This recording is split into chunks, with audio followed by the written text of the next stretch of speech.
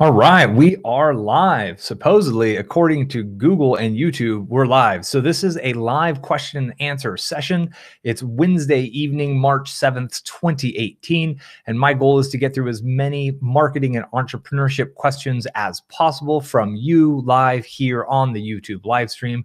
Real quick, I want to just take a quick moment to jump in and make sure that the stream's coming through. You can hear me clearly, the audio sounds good, and you can see me as well. So I'm going to jump over to chat and see if you guys can hear me indeed, and we'll get started in just one moment. Stream's coming through, you can hear me clearly, right. The audio sounds good to me on that one right there. So we have a fair number of questions. Sounds good. All right, everybody, what's up, everyone? I'm stoked you guys are here. Trying to mix up the times on when I do these lives so I can, spread the love around the globe. And I know it's nighttime in Europe, but I'm hoping that Australia, New Zealand, Asia, the Hawaiian Islands, and obviously North Americans getting off of work who are gonna go home and grind and hustle on a Wednesday night can get this. And I've got a fair number, so I'm literally gonna jump right in on the questions. If you have questions, you can enter them in the chat. I'm going to be going through the chat and literally going to kind of rapid fire these, answer them as quick as I can so I can get through as many as possible. Greetings, salutations. I'm stoked to be here with you, but just for the sake of, we got a limited amount of time, so let's jump in on the questions. So thanks for being here with me on this. The first question I got is, how do you track your conversions through the different steps of your funnel?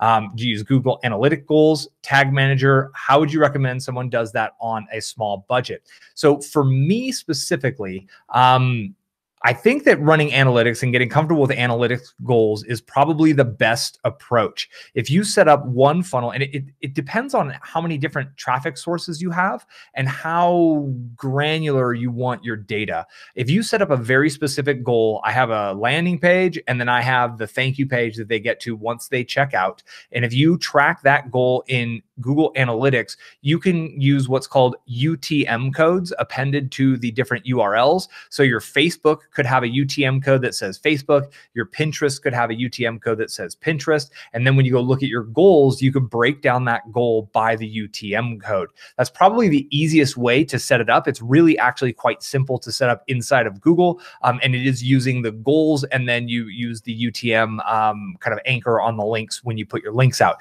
Now, for me, personally, on my Facebook ads, there's one additional thing that I do to measure my goals, which is I run everything through my own affiliate program. So my shopping cart has an affiliate module. I've set myself up as an affiliate. And so all my links from my Facebook ads are affiliate links. So I can track Facebook through this one unique affiliate. So I log into my shopping cart and I look and I see how many sales that affiliate's made. I see how much revenue that affiliate's brought in, and I compare that with Facebook's numbers, and they are never the same. Facebook likes to claim more sales than it gives me on a very regular basis. But sometimes I actually get more sales than they claim too. So it's just a way for me to measure that. And the reason I do that separately is because of how I'm putting money in it. So I'm a little more on top of it. I didn't use the Google Analytics goals and UTMs. What I would do is once a month, I would literally total up how many people reached my landing page, how many people reached my checkout page, or how many people reached my landing page last week, how many people subscribed to my list last week. And I would just run the numbers separately. I wouldn't do it weekly. It was totally haphazard because success is messy. Progress is actually quite messy. I did not spend time to set up all the right systems getting going. So do whatever you can. Definitely set up a goal in analytics. Definitely have analytics goals all over your site to track, or just the analytics code to track everything. And that's the best starting point, because once it's there, you're able to like slice and dice the analytics data from there. Cool. So I'm just, now that one came from outside. That was somebody, she's in finals right now. So she was like, dude, I've got a final at that time. And I was like, I got you, fam. I got you covered. So there it is. And next one, Marcos is signing off from Germany. It's midnight. There it is. So Wadud Husani, please explain how to do SEO for a business in one city that operates in surrounding cities. I mean, it's the same game, right? So like if you would just include the different cities and the different areas in the content. So if it's like Plumber, New York, and that's where they operate out of, then you talk about Plumber in New York. But if they also want to be focused for plumber in Brooklyn, plumber in the Bronx, right? And the plumber in Manhattan, then you would create specific content for each of those items that's 100% unique, that also has the keyword phrases of the locations. If you have different physical addresses, you could have a contact page, you could get them each on the map, and then managing your Google My Business, you're able to kind of configure your My Business for your main city. But if you have one location that's of service to many areas, just make sure you're getting those area locations into the content naturally through the different pieces of blog posts, the different kind of content that you put out. It's really quite simple. Don't overthink things. A lot of people overthink stuff in SEO, and a lot of it is just go forward, get one post up, do the best you can, do it again and again. At some point, you'll loop back and kind of make them all better. But that's my big take on that. So Marcos, you got one question. It's kind of loaded about Yoast and rich snippets. Okay, you're currently on shared hosting. Got it with A2. Perfect. Great choice. Glad you like A2. They've been really good for me. How do I work rich snippets into your content? I don't. I hate bloated plugins. I do too. So hard code it. And I don't do rich snippets at all, like period. It's one of those things that I am totally ignoring because I don't see it returning enough value for the time and energy required to go down that rabbit hole for me to learn and master that. So it's something I'm totally ignoring. So I'm not actually able to help you with that. But maybe, well, I'm not able to help you beyond saying it might be worth ignoring it for a while and just running forward with your content strategy. At some point, maybe hiring somebody to come back in and do your rich snippets for you, somebody from Upwork, or just ignore it, because that's what I'm doing. I ignore a lot of things that a lot of marketers say, you must do this. Oh, you have to do that. And I've been ignoring most of those things for a very long time. I found just a core of what works, and we just do that over and over and over. Content, email list, give value, make offers. Like literally, that is my business model. Cindy Goldrich, you're new here. Welcome to the party, Cindy. You're getting ready to launch your ADHD parenting e-course. That's awesome. How to plan a Facebook or Pinterest budget or marketing plan, finding and vetting people to do that stuff so you can support the parents. Yeah, you're right. So the E-Myth, right? Like you want to help parents with the ADHD, you want to kind of be of service there, but all of a sudden you got to learn all this marketing stuff. How to vet someone. In the Facebook ad space, I've never hired someone to do ads. I've looked into it. I've just never felt comfortable with that. It is something that I maintain hands-on, so I'm not great in that situation. I would definitely check references. I would want actual data from their client accounts, and I would want to speak with those clients. I would literally, like, you need to give me your client list, telephone number, so I can reach out to them and talk to them and ask them about the process specifically. Generally speaking, you need to make sure you have an offer that converts first, right? Like Facebook traffic is like fuel. And if you don't have a fire going, fuel's not going to do anything. You pour fuel on a pile of sticks and it's just going to be a smelly pile of sticks. So you have to get the fire going, and the fire is the conversion. So you need to prove and make sure that your opt-in and your sales letter convert before a Facebook ads person is actually going to be able to deliver any value. And most Facebook people aren't conversion experts. Like, it's two very different skill sets. So the odds of someone who can help you run the Facebook ads effectively being able to help you with the conversion optimization in your funnel is actually really quite low. So focus on conversions first, and maybe learn enough about Facebook ads to run enough ads to test your stuff. But at first, your goal is to test your funnel to see what your baseline numbers are, right? What your opt-in rate is and what your conversion purchase rate is. And then a lot of email marketing on the back end. You can just keep emailing people and build that trust. And eventually, because most people won't buy your one-time offer and what you offer from Facebook. So following up and building a relationship is the key to that there. For budget, that's totally up to you. We started 100% with content marketing. We did zero paid traffic for the first 4+ years of our business because I didn't want to spend a bunch of money on something that was totally untested. And honestly, I just didn't have any money. We were absolutely flat broke, literally like $50,000 in debt, and had no money to my name. It was a struggle to get the $100 for the hosting. So what we did content marketing because that's in our control, and it allowed us to, every blog post we put out, every video we put out was giving value to that audience. So when you're saying that you want to support the parents, well, maybe if you do a content marketing strategy instead of a paid marketing strategy, every piece of content you put out supports the parents. They get on your email list to get a little bit more, and that might might be a totally different approach that could work for you. That's how we approached it. The only time I got into Facebook advertising is when we were making, I paid off all 50 grand in my student loan debt. We were making very, very good money, and I began to reinvest the profits. And I did so negatively for months and months and months and months. I probably put 5-10 grand down the drain and went through $2,000-3,000 worth of, not down the drain, that's a terrible expression. It's the learning curve, right? It just took me that long to get to where I got a campaign and a funnel that worked together. But ever since then, I've been able to ride that wave very successfully for years since. So it's not a cheap option, and I preferred to go about it from reinvesting my profits. I hope that's helpful. Joseph, so what hardware and software should you use to live stream on YouTube? Great question. So I bought a Logitech webcam to get off of my little laptop webcam. My older ones, it was kind of grainy. This is an HD. I think it's like the 9020 or the 9210, or it's the Amazon. It wasn't the most expensive one. It was one step down. I think it was a $40 webcam, and that's it. And when you go in through the YouTube live events, set up a new event and you can broadcast live immediately. I'm just using their Hangouts. So I've got the little Google Hangouts window right here, and that's it. So no fancy software at all. Just I bought a Logitech webcam, and you can learn about my studio. I've got my 3 studio lights on, and I've got my studio mic right here. And I did that in a video, I think last week, the podcast studio video, and then the lighting studio video. Those 2 videos will show you everything that's on here. Jordan Bench, what's up, man? And again, welcome. I'm so grateful you're here. We're not doing all the highs and high fives. I just got a lot of questions, so I'm just going to kind of rapid fire on these. Jordan Bench, I'm stoked that you've watched a lot of the videos. You're going to start your 90-day challenge tonight. I'm excited to hear that.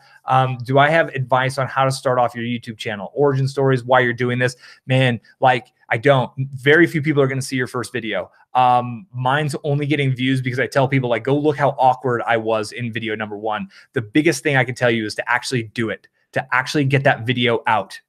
You have to get number 1 before you can get to number 2, and number 2 will be a little bit better than number 1. It really doesn't matter. Pick a keyword and go. And the one tip I can give you is pick a keyword every day, right? You can come up with the ideas you want from anywhere, but when you have your idea and you're like, okay, I'm gonna do a video on this, just do a little bit of keyword research. I don't care if you use the Google Trends tool, if you just search it on Google to see what the auto populate is, or whether you get the actual keyword tool that I use. It's like 25 or 30 bucks a month. If you do keyword research and you add keywords to the title and the description and the tags on every video you do for a 90-day challenge, you'll have a lot more of an audience than if you don't do keyword research and you're haphazard about that process. Beyond that, get momentum on your side. And once you feel like you're in your groove, work on starting to build the list. Squeeze page, free offer, email list growth. That's the next key thing. I didn't get that going early enough. My list is still under 4,000 subscribers, and I've been doing videos for 18 months, right? So perspective there for you. And when you get a list of 20 people, celebrate every one of those and start doing the more emails. I hope you're on my email list. You see how frequently I'm emailing.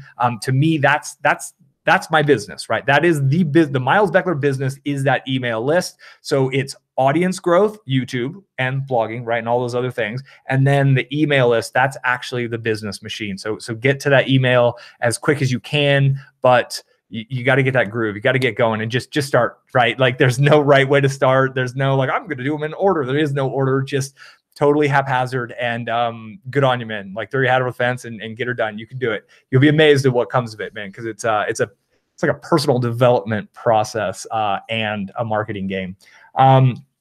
So you've watched all the SEO videos. Follow-up question. You don't have a grasp on SEO.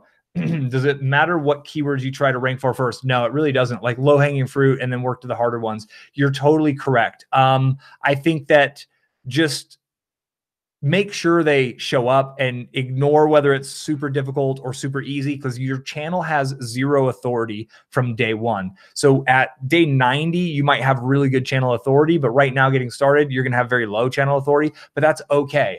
You'll hit their algorithm anyways. They index you every time you put one up. So just make sure it's focused on a keyword phrase that actually gets search volume versus a keyword phrase that doesn't get search volume. That really is the first step. And once you start to get momentum on your side and you're getting closer through that 90-day challenge, you'll probably notice that your traffic will continue up. But there's so much about the process and about building that channel authority over the 90 days. That's the actual goal, and just being focused on little keywords. You'll show up in the similar videos, or the videos that are around videos more, if you use the right keywords. So that's it. Can I do more SEO videos? For sure. And I've got a guy, so I paid a high-end SEO guy to do an audit for my site for a few $1,000s. He's really smart, and we're both speaking in an event here pretty soon. And when we get back, we're going to do an interview together. So I'm not only going to do more SEO, but I'm going to bring on some really smart people to help further that, because it is kind of a game. But I have a playlist. Go through my SEO playlist. There's the live video we did on the whiteboard. It was a 1 hour live, and then I've got like 1 or 2 other videos, but really just keyword research, and then get your main keyword in the title, the description a few times, write out a good long description in YouTube, and then get it in the tags. And that's enough. From there, it's just flex the muscle over and over. Monkey Yina. Can I explain the DIY style? Can I explain the DIY sales funnel is one of the upsell private Facebook links set? Whoa, what? Hold on. Can you explain, in the DIY sales funnel, is the one-click upsell private Facebook link sent in a separate email from the membership welcome email? So if you're talking about purchasing the one-click upsell, that happens from within the shopping cart. That offer is displayed within the shopping cart, and that all happens inside of the funnel. If you're talking about delivery, how to add someone to a private Facebook group, you need to do that manually. And what we do is we actually send them instructions. Usually they're buying more than that product from us, so we embed the instructions inside of the page that they get access to when they purchase. Or we follow up with email, and you just give them instructions. Add me as a friend. Let me know that you purchased, and I'll add you to the closed Facebook group. And then you got to do it manually. We have our virtual assistant do everything. So she does that all for us. But yeah, all of our access to our private membership, our private Facebook groups is done manually. And you just got to lay out the instructions, whatever fits in with your business model. Are there 2 emails if they choose to purchase the private Facebook membership? Yeah, exactly. Right. So the upsell would be a bundle, and the second product in that bundle would be access to the membership, and it could be a recurring charge, but the actual product delivery would just be an email for them, or access to a specific page. That's actually how you physically set it up. So yeah, like, again, you're not sending them a link because it's a closed private thing, right? You want it to be a secret group generally. So you're just giving them instructions. Add me as a friend, do this, do that. And then you just cross-reference their email to make sure they did purchase, and then you can get it over there. So really, like, don't try to automate it. Just let it be really simple. Bundle it in as a separate product. It should trigger off a separate email, and then just tell them what to do in the email from there. And if you want quality assurance, just double check every person. When you see one of those sales comes in through your system, just go make sure they get through, and feel free to follow up with them. If they don't, add them on Facebook yourself. You can speed up the process. You don't have to be reactive. You can be proactive as well, but just kind of lay it out so they can find it. Cool. So let me see here. Dude Hack. All right, Dude Hack show. Sorry, you got caught in the spam filter. Where did that go? All right, we got all kinds of people on here. What's up, y'all? This is exciting. So Dude Hack is asking if we can do a quick review of his site, dude-hack.com. All right, let me flip it over to screen share, chat, screen share. We're gonna do a little bit here. Share. All right, you should be seeing my screen. And now let's go to here. One moment.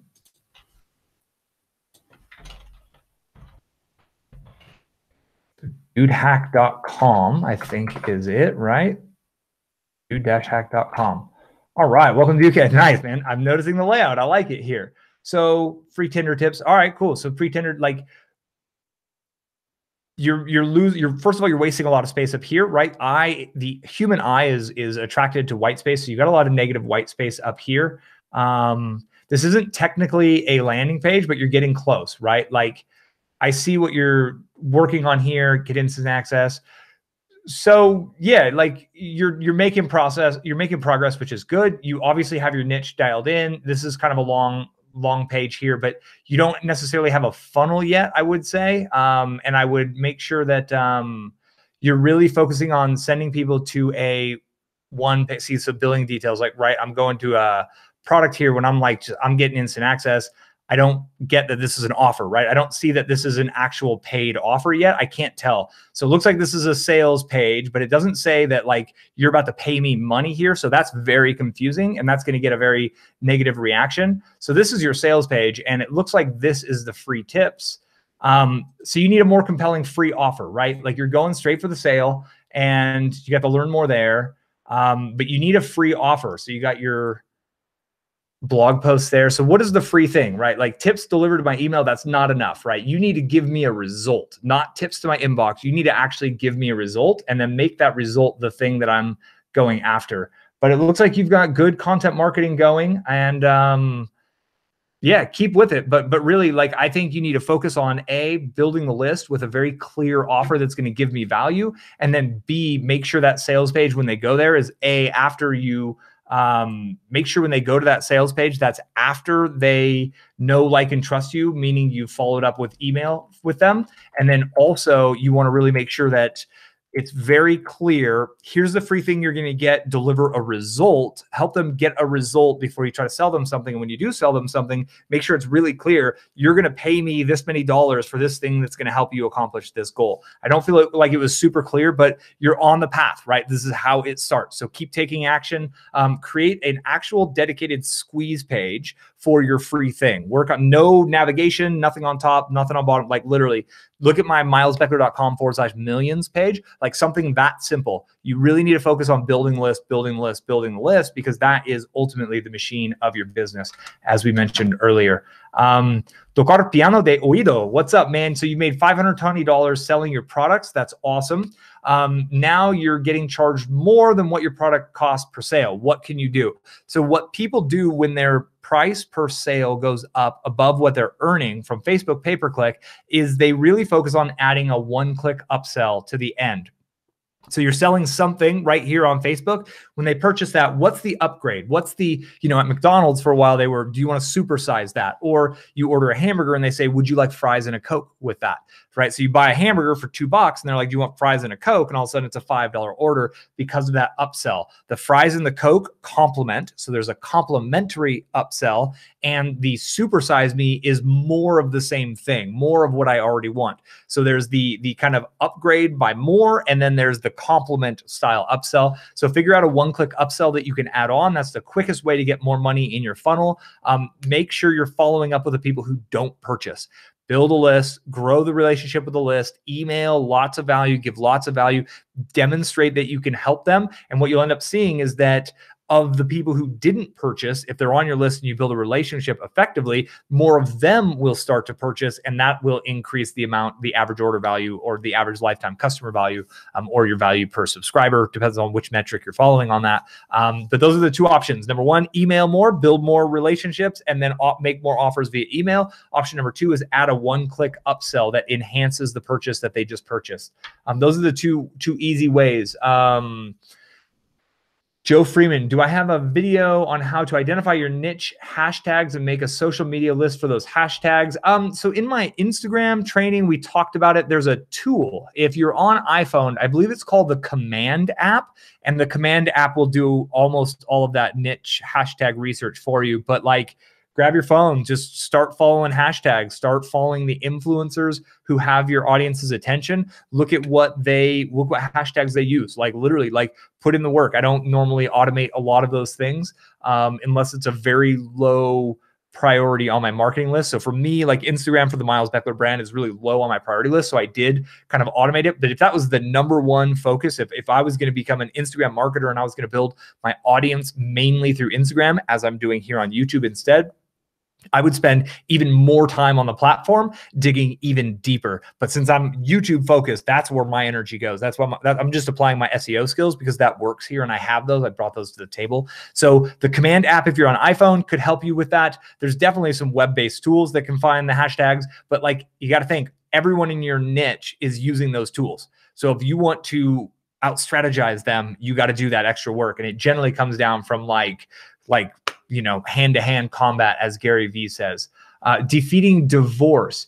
You've got an idea of finding and paying an expert in a particular niche and using their expertise to develop high-quality content at a faster pace.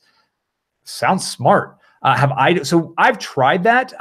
My wife and my niche are they're personal brands, right? So it's actually really difficult for me to get someone to write as Miles Beckler. I've hired writers before and the voice, it just didn't work. So what I do is I start with these videos, I have them transcribed and copy edited. And what I get from that process is much more authentic. And I think that's really important. My wife's the same way, right? It's my wife, Melanie, like it's her thing, it's her brand. So we've hired several writers to try to help expand our content marketing, and it doesn't work. But like, if you're a lawyer potentially, or right, if you're in a legal niche, like there are ways that work. So a good example of how it works.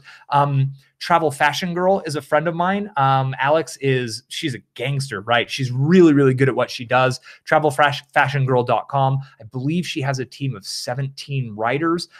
Biddy Tarot, Bridget, she's a good friend as well. Both of these two individuals were Abundant Circle attendees.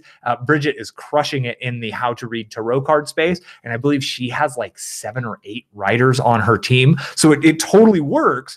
It's just not something I've mastered, and it's usually because I don't know, I haven't mastered it. So yes, I think it could work. Yes, I think hiring somebody who's an expert, it's going to cost a lot to hire this level of an expert, but the content you'll get will actually be world class. So if you're going to do it, go for the world class content and give it your all. I think that is the approach that has the highest chance to work. The obvious pro is you get more reach and you get to stay focused on higher value tasks, right? If you're a lawyer and you're making $350 an hour, $50 an hour to write amazing blog content, there's a good arbitrage in there. Just do your lawyer thing, pay the $50 an hour, and you'll get more people coming in through your funnel through the content marketing. If you don't have that $350 an hour thing and $50 an hour is worth it for you, do the work yourself. That's kind of my basic approach. Cool. I got all of the hellos and the highs and the cool. We got New Zealand in the house. That's awesome. Hashtag badass. Cool. Australia. Sweet. I got Oceania. I don't know. Is that an approved terminology for the New Zealand, for the Kiwis and the Aussies? Spain in the house. I'm being in Spain pretty soon, man. Going to Las Palmas. Going to Barcelona, Las Palmas, Malaga. Yeah, I'm excited. I like Spain. Viva España. Bit late in the UK. Cool. What's up? Does Miles do e-commerce? No, he doesn't. Well, no, like I'm not an e-com guy. I don't have an e-commerce store. I sell 7 or 8 physical products, mostly books, CDs, card decks, things that are really, really niche specific that are in my wife's name because they're a part of our brand, right? So like audio CDs, because we make MP3s. So it just makes sense to get those audio CDs and we run them through Amazon, right? Obviously. So, but I'm not like into e-commerce as far as like a drop shipper or like a produce things or an FBA guy, because I don't like the margins. I like having 90+% margins. I'm not a fan of 70%, 80% of my revenue going to cost of goods sold. Yeah, the margins, when the margins are that slim, I'd rather play the information game personally. Hawaii, what's up? Lincoln, man, that hike, you pinged me on a hike, dude. I'm like, one of these times I'm gonna stop on the Big Island. I think you're on the Big Island. And we're gonna do a nice hike up there. Croatia's in the house. I'm going to Slovenia, just north of you soon. I'm excited about that.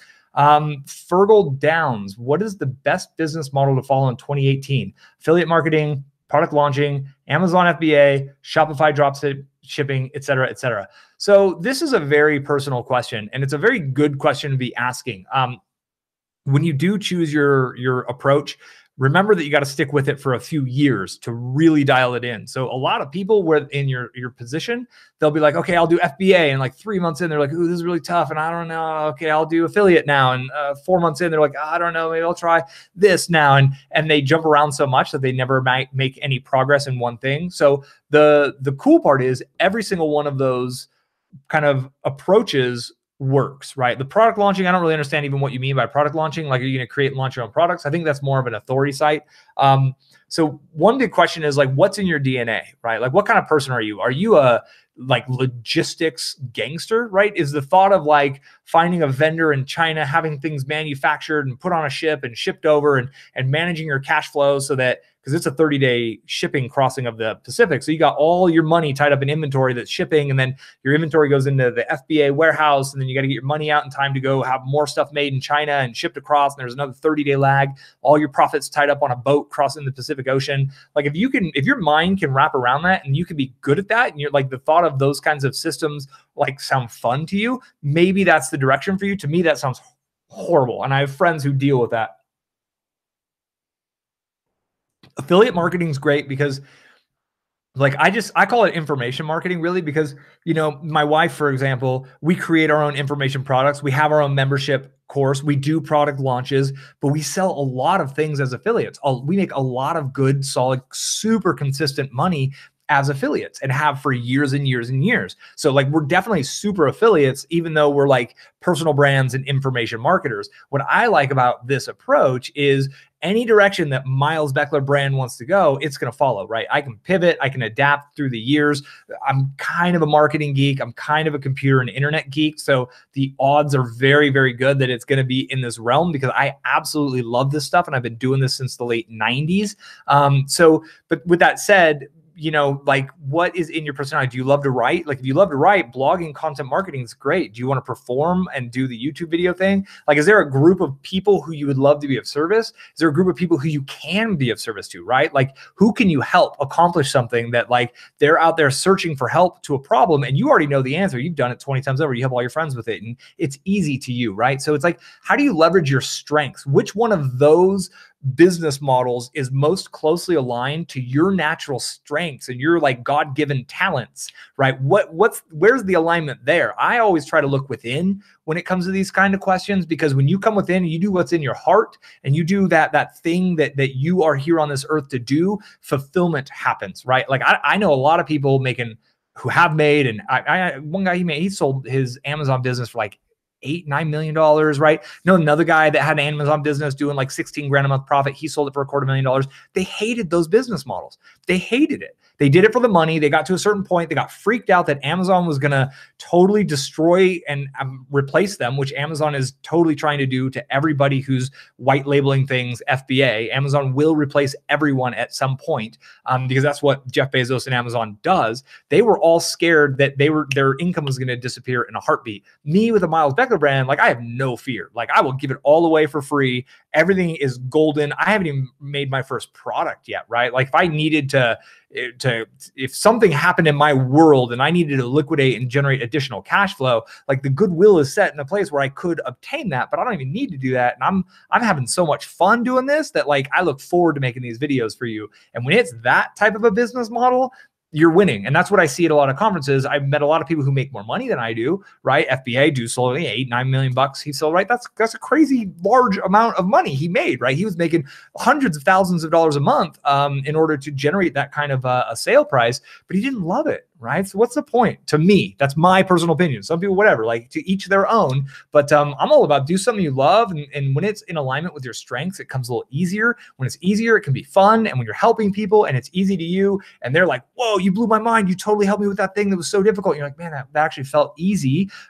You get fulfillment and you get a byproduct of money and revenue and income and profit. And to me, that's a sweet spot. So it's a little internal. I think that's, I hope that wasn't too out there, but that's what I got for you. So Chris Harden, am I using chatbots? No, I'm not. I went through I was really going down the direction to go there. And my audience is older and I just didn't think I was going to do it right. And I thought, like, I've been through some chatbots that were terrible. I've been through some chatbots by some pro guru ninja Facebook ads people. They were just creepy, dude, like literally just creepy. And I knew what was going on. And then I thought about it like, man, like if somebody doesn't know this is a bot, this is absolutely creepy. And the number one rule of internet marketing is don't be creepy. And that dude, I was actually thinking about having him run my Facebook ads. And I was like, dude, this is no way. So no, I don't. I think they work. I think some people are doing them really well. One tip at the DMSS conference in Bali I spoke at, there was a dude from Australia who ran an agency and he used chatbots. After someone took an action, it popped up and it said, hey, I'm a bot. I can answer most of your questions, but if you want to talk to a human, email us at boom. But if you have any questions, just ask here. And I thought that was really smart because he threw out there at the very beginning, hey, I'm a bot, right? So it's like the pressure's off. And if it starts to go haywire, because I've had bots go haywire on me. If it goes haywire, they're like, all right, this is a bot. I just email that address, right? It's already there, but it's when people are trying to do it without letting people know they're trying to do it. And they're trying to actually like spark, hey, what's your name, right? What's your email address? Like, whoa, dude, you trying to get me on a list from a chatbot? Like, you don't even know me. This is sketchy. So if you're going to do it right. Gary Patterson, your first live session. What's up, man? Glad you made it here. Refined strength. Content marketing.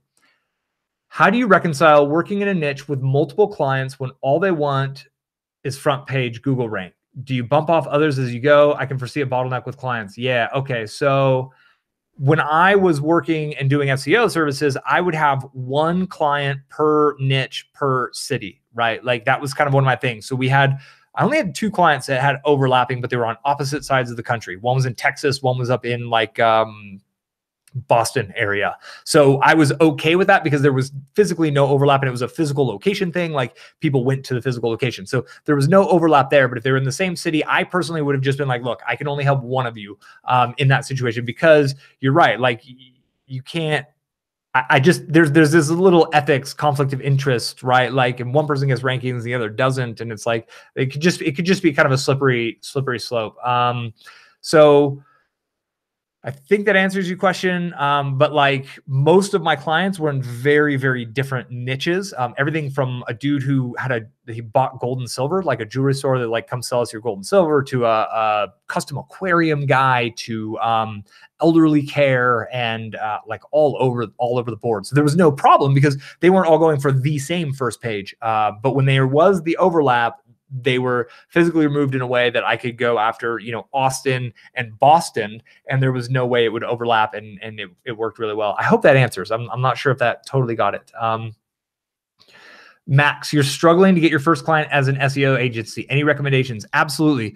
Go have more conversations with more business owners. Pick up the phones, set up lunch appointments, set up coffee appointments, go into businesses and teach them for free how to kind of leverage the team they have, right? They might have a receptionist girl up front who can write blog content. Start doing meetup groups in your local area. Teach. Just show your community you can be helpful and do more appointments. So if you did, like I'm expecting at this point, if you're having a tough time, so you're probably talking to 4 to 6 business owners every day. If you're talking to 4 to 6 business owners every day, 5 days a week, that's 20 to 30 appointments per week. If you're not there yet, that's the goal. Shake hands, in-person stuff. No Facebook ads, no cold email scripts, none of that stuff. Go meet the business owners in your area, because that's something you can do that I can't do, that people in India can't do, that all the other spammers in the world who are spamming their inboxes are already doing. You need to stand out. And then I would totally set up a meetup group. I would do a weekly digital marketing meetup. I would look at meetup.com in your area and see what's not there. If there's no digital marketing meetup, do the digital marketing meetup and just start to teach freely for anybody who shows up. What happens when you teach business owners how to do it all? Like they're gonna be like, oh my God, this is amazing. Nobody on my team's gonna be able to figure this out. Can you do it for me? And the answer to that question is yes. And that's how I worked it. I never did cold anything. Other than that, I also was kind of on social media talking about some of the successes my wife and I were having. And that got me a couple of clients just through Facebook, through friends of friends. But that's it. Go shake more hands, talk to more people is the answer, in my opinion. So dude, I answered that earlier. If you missed it, go ahead and hop back and watch the replay once it's up. Medhi, you had a question about video Facebook ad sets. Does Facebook ad work if you have a service-based business? It sure could. It's all about the offer. It's all about the offer. If it's an emergency service-based business like plumber, right, it's not going to work. But if there's a service like, home remodels can work. There's a lot of things that, real estate agents can use it. A lot of ways it definitely can work. The question is, what's the free offer that's going to get them excited to become a lead? And then how are you going to follow up with them and offer value in their lives before trying to sell them something? And you just got to figure all that out. So again, like I said in the beginning, Facebook ads is fuel. You have to have a fire going, and your fire going is or multiple conversion mechanisms, an opt-in and a sales page. If those things aren't working, Facebook ads are going to do nothing but waste your money, right? So once you get those two things going, and you can use it to test, right? You can run $20, $100 for worth of ads. Be like, does anybody actually opt in? Oh, okay, 7% did. Not good enough to run consistent ads yet. Need to get that thing up to 30% opt-in rate. But once you find that offer and the messaging that works, then you can run those ads consistently. That's kind of it. So Gareth Busby, a question you've been thinking recently: how do you set up an affiliate link for your products if you want to sell through others? So it's a part of your shopping cart, or if it's not, it's a module or something you can add on. So I use Samcart and Thrivecart as my 2 main carts, and both of those have affiliate programs built in. So I can just add someone, I can let them apply. There's an application process, and then I go in through my shopping cart and I essentially associate products with affiliates, and then they can log into their dashboard and they can get their affiliate link, and then they can go promote my products. So if you don't have a shopping cart that can handle that, sometimes there's like if you're MemberMouth doesn't have an affiliate program. WP Affiliate is kind of a module. It's another plugin that adds on, like the eStore plugin. If you're using that one I talked about, they have an affiliate module that plugs in. So if it's not native, you can usually get an add-on of some sort. Greetings in Germany. What's up? Push record. Oh, you're in Germany. Awesome. Good to see you around the comments a bunch. How do you do a Facebook sign up email page? So I do all my landing pages with Thrive themes. Go search the DIY sales funnel video series. I show how to set up a funnel on a WordPress site. And then I run my ads and I link people to there to get them to opt in. Viv in Hong Kong, unbeatable. What's up? Welcome here. So any advice on getting people to a webinar on weight loss where you will sell a webinar series of 4 webinars using hypnosis for weight loss? Facebook ads to a squeeze page is where I would start. If you don't already have an audience, that's the quick way. So Facebook ad to squeeze page of people who might want to be interested, or do a lot of content marketing, build the audience through YouTube and through blogging, and then essentially funnel back from there and get them on your list, grow a list, and then offer the webinar to people who are on your email list. Cool. Christina, what's up? Good evening to you. I hope all is well. Defeating just divorce. What kind of contract legal protection do you recommend for someone who is on a budget, looking to digital? Okay, so you're wanting to create a digital product with someone else and split profits. Look for joint venture agreements is the term that I would look up, and there's probably some basic templates. So I don't give legal advice. Like, I let lawyers do legal stuff, and honestly, I don't do joint ventures very often at all because partnerships are a little weird. But yeah, look for a joint venture agreement. I'm sure there's a template, like a standardized template you can use, and then obviously like hiring a lawyer to customize a pre-made one. But you know, if you're working with somebody, I've done joint venture deals on total handshakes, and it's worked out really, really well because we really know the people, and the relationship was solid. And what we did is we did just a few month kind of a test. It was like, hey, let's do this for 3 months. Let's see if it works. If you guys are okay with it, I'm okay with it. We'll keep going. And it was a success, and we're still doing it to this day. Emery Vamp, you're experiencing a huge drop in sales since the new ad manager show up. Anything about Facebook, or you need to edit your next campaigns? No, like, I don't know if it's the new ad manager. Like, the timing could have been similar. I would look at, I mean, you got to be monitoring your KPIs, right? And like, your KPIs shouldn't necessarily fall off a cliff. Generally, they're going to like degrade incrementally. Sometimes starting a campaign over, like literally stopping it and restarting it. The way I operate, so I do the $5 ad sets, and I'll get 30 or 40 of them going. I whittle it down. Then I got like 8 or 9 that are performing. I increase the budget on, and then all of a sudden it slips down to 4, then to 2. And then at that point, I just turn the whole thing off. I let it sit off for like a week, and I start the whole process over again. And I do 30 or 40 more ad sets, and I start over again. And sometimes what's really interesting is when I start over, some ones that didn't perform last time start to perform this time. Keep an eye on your relevance score. Make sure your relevance score is at least like an 8. And, you know, your conversion rate shouldn't change mid-game, right? Like, if you've got a good enough traffic and a good conversion rate, like that's going to stay relatively consistent. If you aren't delivering as much traffic, maybe a heavy hitter came into your space and is gobbling up all of the good traffic, and you have a low relevance score and a low bid, and you're not getting the quality traffic. But yeah, I mean, it's the game of Facebook is a lot of this kind of debugging, like, whoa, why did that just all change? Like, I don't know. Like, okay, well, let me go test something new. Let me go turn this on. Let me go look at that, research, dig in. That is kind of the work in there. Tapas Fleming Biz, what is up? So your website has several niches served. It's using funnels for each niche. A good way to go? Yeah, absolutely. So, and then the follow-up question is, do you recommend a website for each niche? Like, how similar are they, right? Can it be logically in one brand? If it can be housed by one brand, I think managing one website with multiple funnels is the easiest way.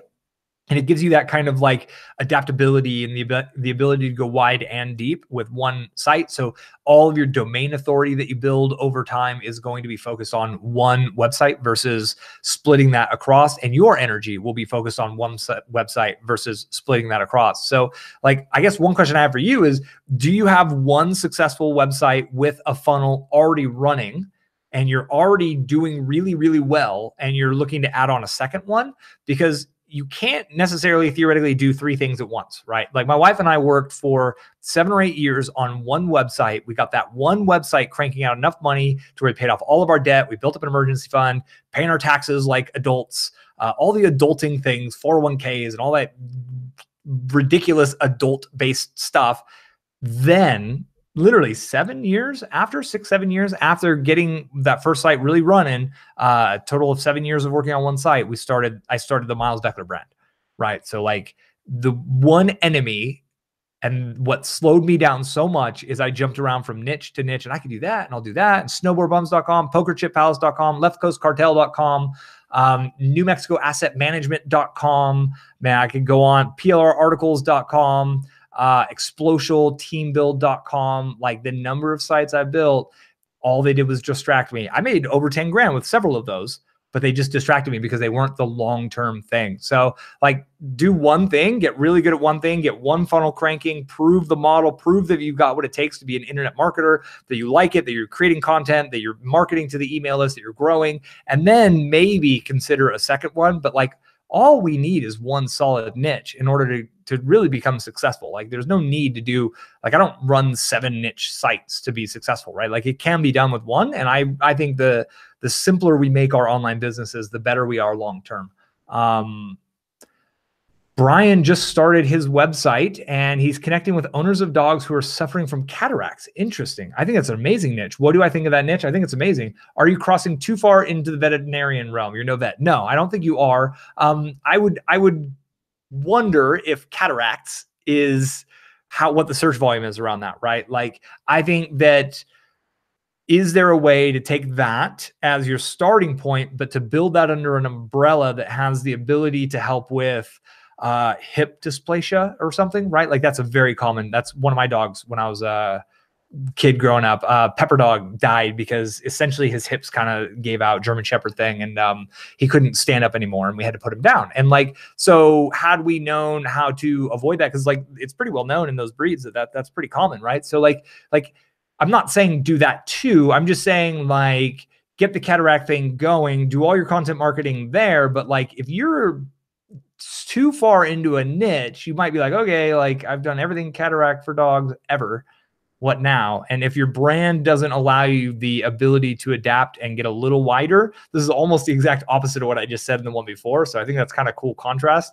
I'm maybe contradicting myself in series, but like have enough breadth of niche to do a little bit more. But I think it's a really good idea to dominate that space first. Become the pet cataract person. Get the Amazon Kindle book out on how to prevent pet cataracts, right? And then what's that next most common thing that pet owners have problems with? And you can learn that from surveying the list that you build from this first one. And like that's, you know, we are problem solvers as internet marketers. We're problem solvers for other people. So finding out what your audience's next problems are and then building more content and helping them do that, that'll just attract more segments of the dog owner niche from there. But all of it obviously is under the dog owner kind of range. So it does make sense.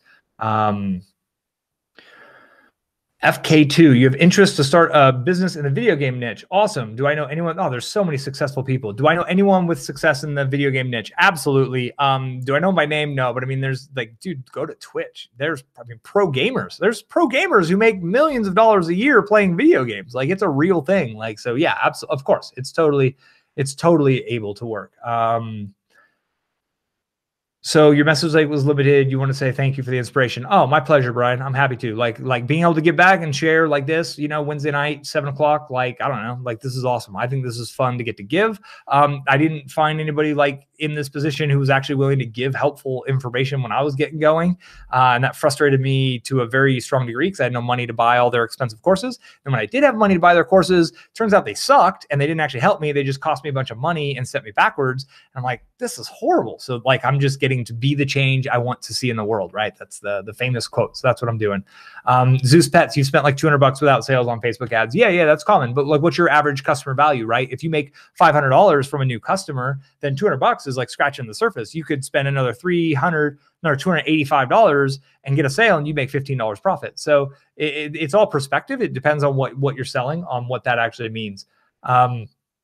What do I think a decent, Isaac, what do I think a decent budget to start playing with Facebook ads is? So this, again, to kind of follow along what I just said, I think your ad budget is more of a factor of how much will you make from a new customer, right? So if you're going to make $500 on a new customer, I think having 5 to 10x in a budget to really get that thing dialed. Because once you find something that works, you can like I'm living off of the results from what I learned in campaigns in 2014, 2015. Like I'm not adapting. I went through some really expensive courses. They didn't teach me much at all. Like I learned a couple of little tricks, but the core of what I'm doing on Facebook, I taught myself back in the day, and I'm just doing that same thing over and over and over and over again, maybe testing a new one-click upsell here and there, testing a new little bit and piece here and there, but there's no magic beyond that. So if your average order value is $100, like within $500, you should be seeing results. You should be getting your first sales. And then once you get your first sale, your second sale should come a lot sooner, and your third sale should come sooner, et cetera, because you should be testing things in the process, and you should find split test A, B, C.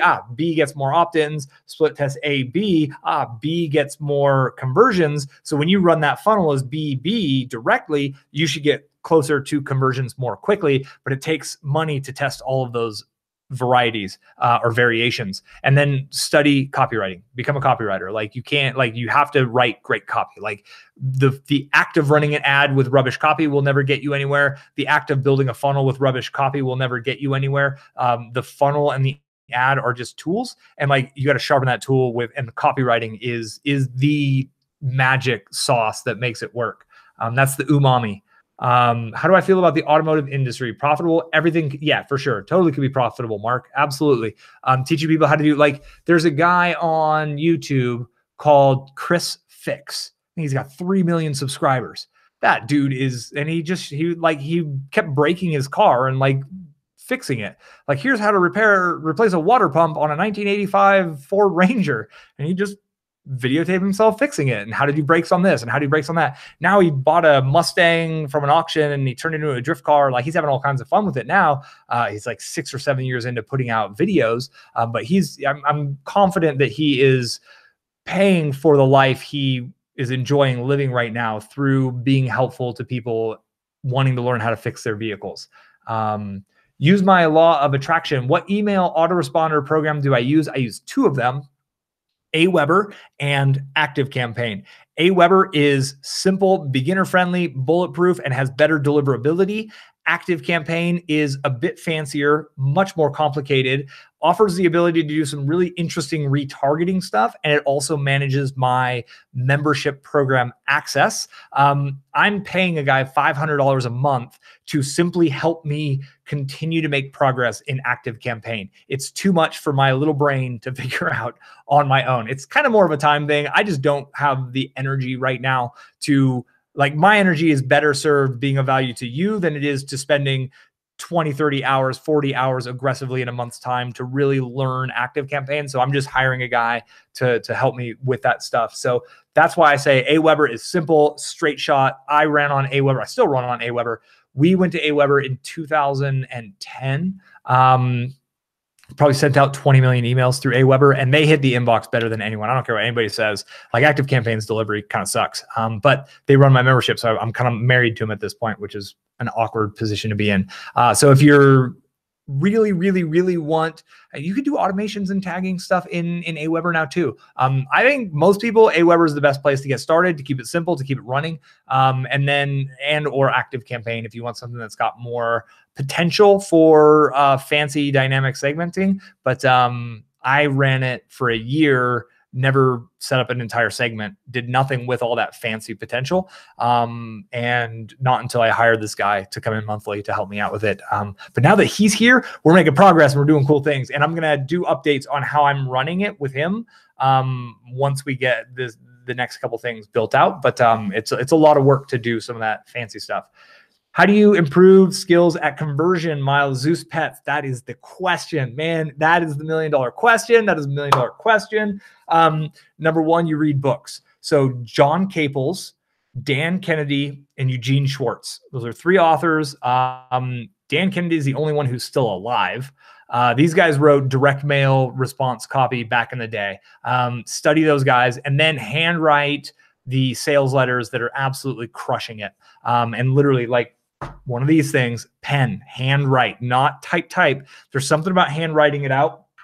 And you can go to swiped.co and you can look at some of the old advertisements from Eugene Schwartz, from John Caples, Gary Halbert. He's another guy worthy of reading. He's no longer on the earth either. But yeah, like you gotta read the books to understand how it works. Then you gotta practice. And the practice is writing sales copy. So you can write other people's sales copy. There's something that happens when you write out enough sales letter, the wording, the tempo, the pacing, it just starts to ingrain. Like your neural networks begin to fire like a copywriter through mimicking what the great copywriters of yesteryear did. And then you got to write lots of copy. You got to write headlines, write lots and lots of headlines, and start running tests, start running traffic to things and seeing if things convert. I know one kid, I met him at Traffic and Conversion a couple of years ago.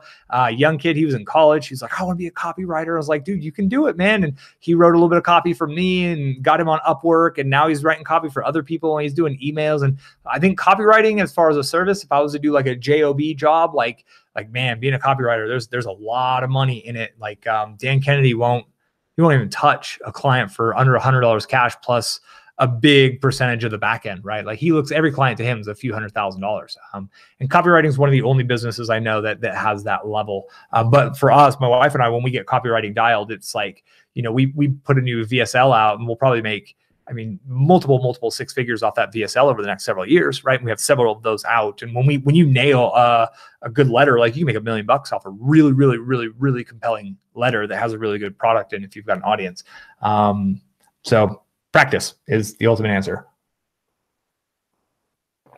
So FIEA, is that financial independence early? Interesting. Hey, Miles, I own a fairly new store, 5 days old, averaging 1 sale a day. That's awesome. What could I recommend you to do to run a campaign targeting for conversions or leads? Conversions, for sure. Premium accessories plus, for sure, conversions. So go look through your data. Try to let the data direct you, let the data guide you. What products are selling? Is it the same product over and over and you got 40 products and this one keeps selling? Run all your ads to that one. And just practice, right? Like I would run website conversion campaigns and I would run them to the add to cart conversion because you need 50 conversions per week in order to seed the audience, in order to get Facebook's machine learning working for you. So that's how I would go about it. And copywriting is key. So yeah, all right. Christina, the Logitech C922, it's under $100. Yeah, I think I maybe got the C920 because I'm a cheap ass or something. Maybe I got the 22. But yeah, that webcam is a dope webcam for sure. It's super easy to use. So Rowdy asks, Facebook ads have been crazy expensive lately. Is Facebook advertising dead? I've heard Instagram is the new platform. So Instagram and Facebook are the same thing, right? Like that really is the same thing. So I wouldn't expect, to me, Instagram was more expensive for me and my niche. But I think it's because my demographic's not all on Instagram. So there was maybe more competition. So like the biggest answer is test. Go test Instagram ads, separate it out, run a Facebook campaign, run an Instagram campaign, see what your cost per lead, cost per acquisition, whatever your KPIs you measure are, and literally pin them head to head against each other and see which one wins. Then do more of what wins. Facebook advertising is not dead. It's going to get more expensive. It's not going to die. It's just going to price out little advertisers like us. And Zuckerberg's big dream is to have Nike, Coca-Cola, Pepsi, and all these multi-billion-dollar Procter & Gamble, Tide, right? Like a clean shirt on, it's a Tide ad. Like their goal, brilliant ad, by the way. I should have done a freaking video on that. It was so good. But like Facebook's goal is to get the multi-billion-dollar corporations dumping their branding advertising into the platform because they're used to wasting money very effectively. They don't do copywriting like we talk about. We little marketers have to do direct response copywriting because we need to say like, oh, I put in 1,000, I got 1,000 out. Because if I'm going cash flow negative a couple of grand, I'm done. I'm not even going to get to a couple, like I'm done at this point, right? So I'd be looking for the next platform. Pinterest ads are a pretty good product. Last time I tried it, it wasn't cost effective for me personally, but they've really, really developed their ad platform, their ad program over the last couple of years. It works very similar to Facebook. You'll notice a very similarity, but like boosting pins and engagement is still a little abstract. It's in certain niches, it absolutely crushes it. But yeah, like this is the game, right? Like I rode the MySpace wave up and down, rode the early Twitter wave up and down. I rode the Google easy wave up and down. And like, I was getting 300,000 visits per month from Facebook, organic traffic for free for years on end until like a year and a half ago. So like rode that up and down. Like this is the natural progress of things. And at some point we will be priced out, and others will take the place of that. And as the attention shifts over to Snapchat and whatever platforms are coming up, maybe distributed on the blockchain or something, then people's attention will follow and the advertising dollars will eventually follow. So Eric Lovin, you just found out that WordPress comes in 2 flavors with different companies. Funny that you never heard me mention that. Okay, do a video on that. That's going on. So the .org.com. 1 second, I'm putting that on my notes. I'll probably do a video on that on Friday because you're right. And I remember the first time I installed WordPress and I went to WordPress.com to try to log in. And I was like, why is this not working? Crazy. Because that sort of thing, like I just don't even think about that at this point, which is kind of goofy. So thanks for the heads up on that, Eric. I do appreciate that. Jimmy Chua, what's up, man? You're in Singapore. So you love the idea of a 90-day challenge, keep things going. Yep, get content out, adapt and go. That's it, man. That's the key. FI says that Instagram ads are more populated as well.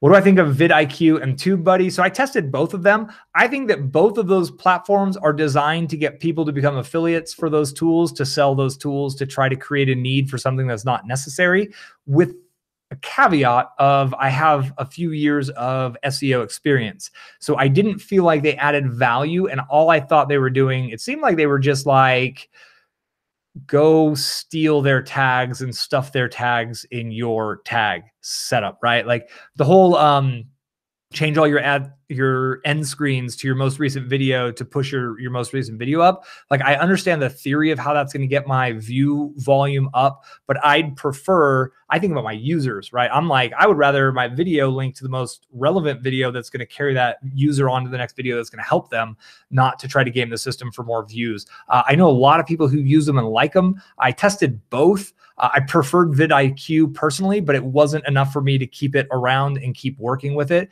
Because to me, it's like in the keyword tool, what's the keyword around this topic? Get the keyword in, write my content, put in my tags, and I'm out. I'm done. Like that's it. Like I don't really care what other people are doing. I'm just like trying to make it as optimized as I can, and then I go on to the next. But I think it is worthy of reiterating that I've got a lot of experience as an SEO. So what maybe comes second nature to me might be what that tool could help you with. So it very well could be a value add for you there. I know they got a free trial, like you can definitely test it. And if I remember correctly, vidIQ, if you like install it and then like leave or uninstall it, it'll like give you a 1-month free coupon code or something. So like play around with that. See if you find a coupon code, test them. If you feel like it helps your workflow and if you feel like it helps you and you see a positive result, like run with it for sure. So Mark J, how do I feel about networking with other independent websites and blogs? So like, I think people do it very successfully. Like really that's how joint ventures happen. That's how great guest post relationships form, right? I've gotten some pretty awesome guest posts. I've gotten some pretty good podcast guest spots recently. And that's just because I've been networking with other internet marketing kind of entrepreneurs. I've been going to events, shaking hands, meeting people. With that said, I don't really let anyone onto my site as guest posts or anything like that. I'm very hesitant to link out, but I'm all about trying to get those links in. And it's just how I play the game. So that requires me to give lots and lots and lots and lots and lots of value and maybe not get as many backlinks as I could, but that's how I approach it. So to me, nothing beats that forming relationships, meeting people, shaking hands. Like I just actually had to email back and forth with Andre Chaperone like today. Like I actually know the dude, right? He knows of me. We've connected repeatedly. We haven't met in person. I'm going to be near his home. I'm going to ping him and see if we can maybe bump into each other in person. But like that dude's on a level, right? I look at Andre Chaperone like, ooh, that guy's a badass in the internet marketing space.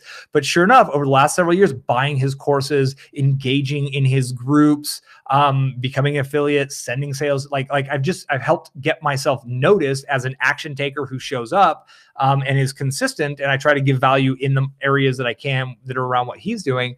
And I would say there's a little bit of a relationship there. I'm not going to call anything due. I'm not doing it for any specific reason. But it is totally worth it, in my opinion. That's part of why I went to so many conferences and marketing events for so many years. I'm kind of over that at this point, unless they fly me out so I can talk on stage. But that's just a personal thing at this point. Style Sense Plus. Could I do a video on showing how I map out and title a series of videos and their sequence after I've done my keyword research? So the honest truth, I don't map things out beforehand. Like, I am so fire ready aim. It's ridiculous. I jump in and I start recording, and then all of a sudden it was like, oh, okay, that's like part one. Like, I could do that now. And then my approach is usually I've got like 4 of these kind of together now. And then I'm like going backwards and linking them together and optimizing them after the fact. So I think in a perfect world, I would plan more, but like I would probably never would take any action if I was planning so much, right? So really, I mean, I really am. And this guy I've hired to help me out with my autoresponder stuff, boy, he's just like, how'd you get a list of, I'm so like really focused energy in this area, and then I disappear, and then I'm over here, and like it's kind of haphazard. And I think success is messy is an idea that I'm coming to terms with and I'm embracing, because I did not plan out much. When I did the DIY sales funnel video series, I was like, okay, I just started with one video. I was like, I'm going to show how to do a video, and then I did that one, and I was like, well, I missed a couple of pieces. I got to really do that. And then it turned out to number 2. And then it evolved on its own, like organically. With that said, I have a video, obviously. It's called The Trick to Creating Online Courses. Watch that. It has a framework, and I have cohesively created a few things that were very large, like my opt-in giveaway, the side hustle to $1 million business giveaway. I use that framework for that, and all of my on-stage speeches. When I do like an hour-long talk that's focused, because like if I'm on stage, I'm going to be really focused. Like all those PowerPoint presentations, I use that same framework. So I think that would be the framework. And so the video title is The Shortcut to Creating Online Courses, or How to Create Great Online Courses. You'll find it if you search that on my channel. Cool. Tyler Pratt, you're on day 360 straight of videos? Are you serious? Like, that's a new record. Tyler Pratt, ladies and gentlemen. If you're on there, Tyler, shoot me a link. I think it's under your name. I want to find that. I want to see that.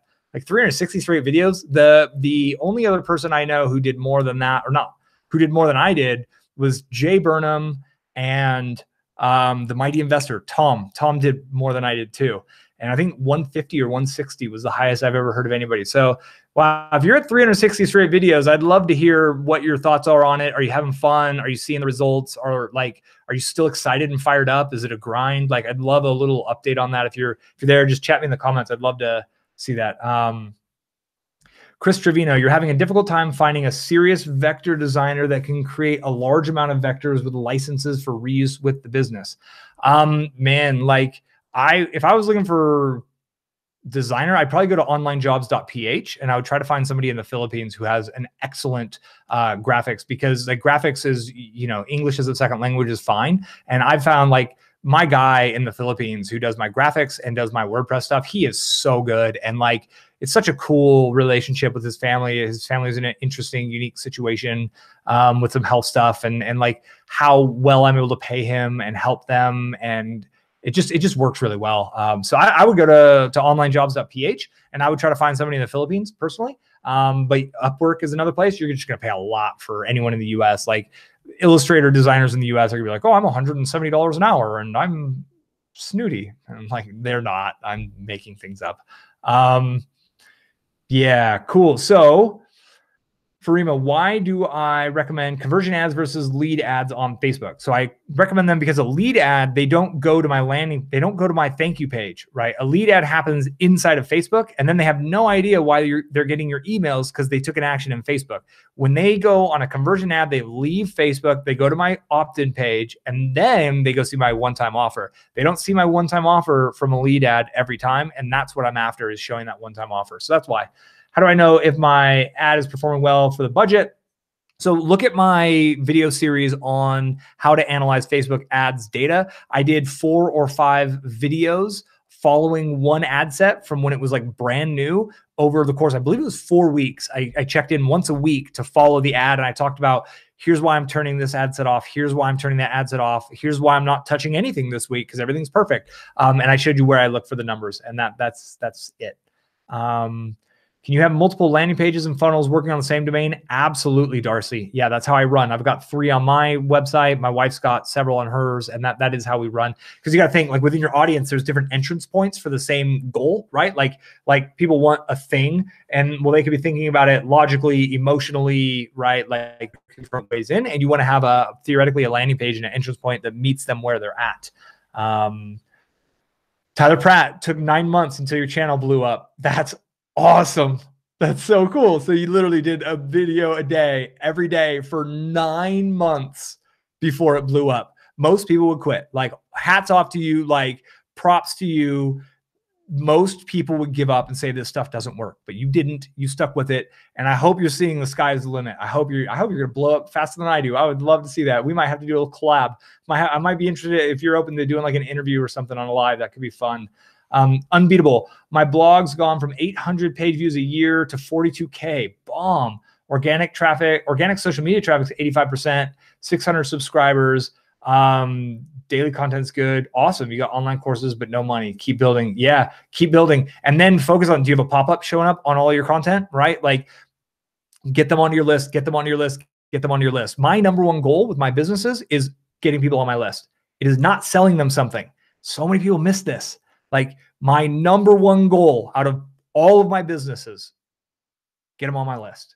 So once they're on my list, I can build a relationship, I can build trust, I can give value, and I can demonstrate beyond a shadow of a doubt that I can help them in their life. And when I've demonstrated beyond a shadow of a doubt that I can help you in your life, when I recommend a product or I offer a thing, you're like, well, he's already helped. Like, I know this dude's real. That's why they buy, is because of what happened before. That's the difference between marketing and sales. That's the difference between influence and persuasion, right? Like, it's that giving results in advance. So I would say, like, I would just go really, really focused on making sure that every blog post has an in-text link that'll get them onto my list. I'd make sure I have a ribbon up top. I'd make sure I have a pop-up that shows up every single time on every single page. I know we hate it as users, but they work. I'm still getting like 8% conversion rate on my pop-up on my website. And I get a lot of return visitors to my website. It's crazy. But it works. So let's do what works. And remember, the pop-up's going to give them something they love that's going to help them. Then your follow-up emails are going to give them something they love that's going to help them. And then email more. Like, are you emailing 4 or 5 times a week? If not, do that. Surprising, because you give. Now I got to sell something. I got to offer something. Give. I'll throw jabs and jab meaning a free giveaway. Like, it's Gary Vaynerchuk's jab, right hook. Like, I'll give free stuff away over and over and over and over and over. And all of a sudden I'm like, man, I've just been giving free stuff for a couple of weeks. I should probably like offer something, because I have some products and services that I truly recommend, I use, I've got great value. Sure enough, I go find one and I kind of tie it into the story and I offer it and make a few grand, and like, then I go back to giving value, and it's about connecting people with what they want. And so that's it. But yeah, keep going. I think it's cool. Warren Chu, it's my pleasure, man. I'm happy to help.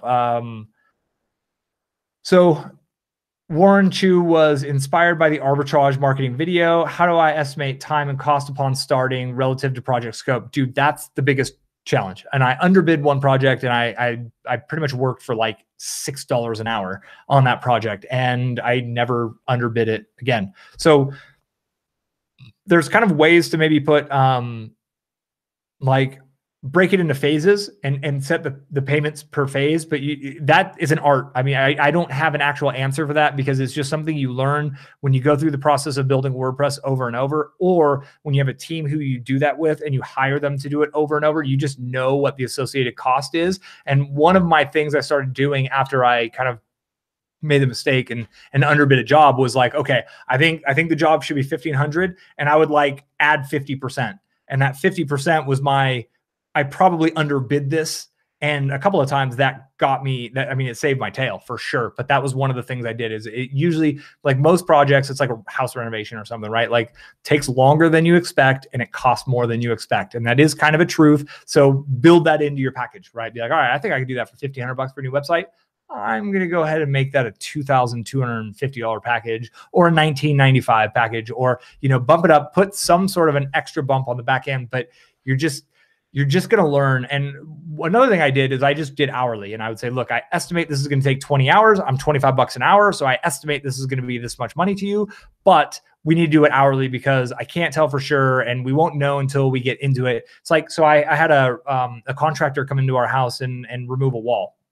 And he was like, I think it's going to be this, but we won't know till we tear out that wall. Because once we see what's inside of that wall, like, I don't know how the electricals run. I don't know if that beam is load bearing or not. And depending on what we find, once we remove things, that's really going to determine the ultimate cost. So I think it's going to be here, but it kind of could do this. So what I'm going to do is we're going to get you on at this hourly rate, and I'll just track all the hours to get it done, and I'll update you as you go. And that worked really well for me. And it turned out it was actually a really easy job, which was awesome. And it was less expensive than he expected.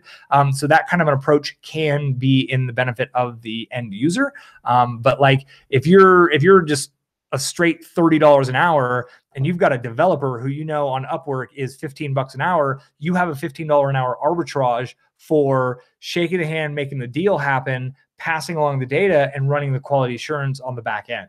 Right. So if that's that's a personal thing. And that's how I played small numbers. I made myself so inexpensive. It was really difficult for a business owner to say no to me. I had to hustle extra hard in that approach, but like, it worked for me. I know some people who go straight to the high end and they're like, I'm $100 an hour, and they still hire a $20 an hour person to do all the work, and they make the middle. And then there's more wiggle room, obviously, in that. So it's kind of a question of what your market can handle, and trial and error, ultimately, really trial and error.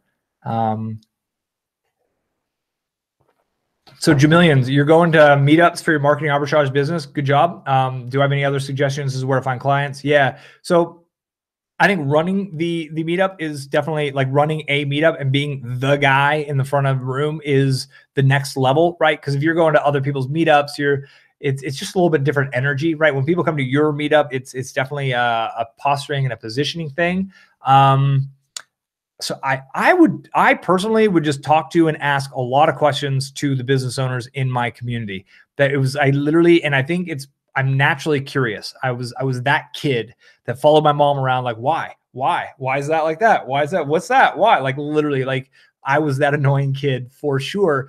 So I don't know if it's in my DNA or what, but I just naturally ask people questions. And even to this day, man, I'll get like waitresses dropping life stories on me. My wife thinks it's the funniest thing in the world. I don't know what it is, but I'll just like, hey, how you doing today? Cool. Yeah. Oh, nice day. All of a sudden it's like, oh yeah, well, let me tell you what happened. And it's just like, boom, it comes out. So like, I don't know what that is, but there's something in the way I approach human interaction and interpersonal communication that I get people to tell me what their problems are in their business. I get business owners they just open up. Oh yeah, I get my traffic from here and I get that, and like and like I will just browse in stores and talk to people, and it opened up from there.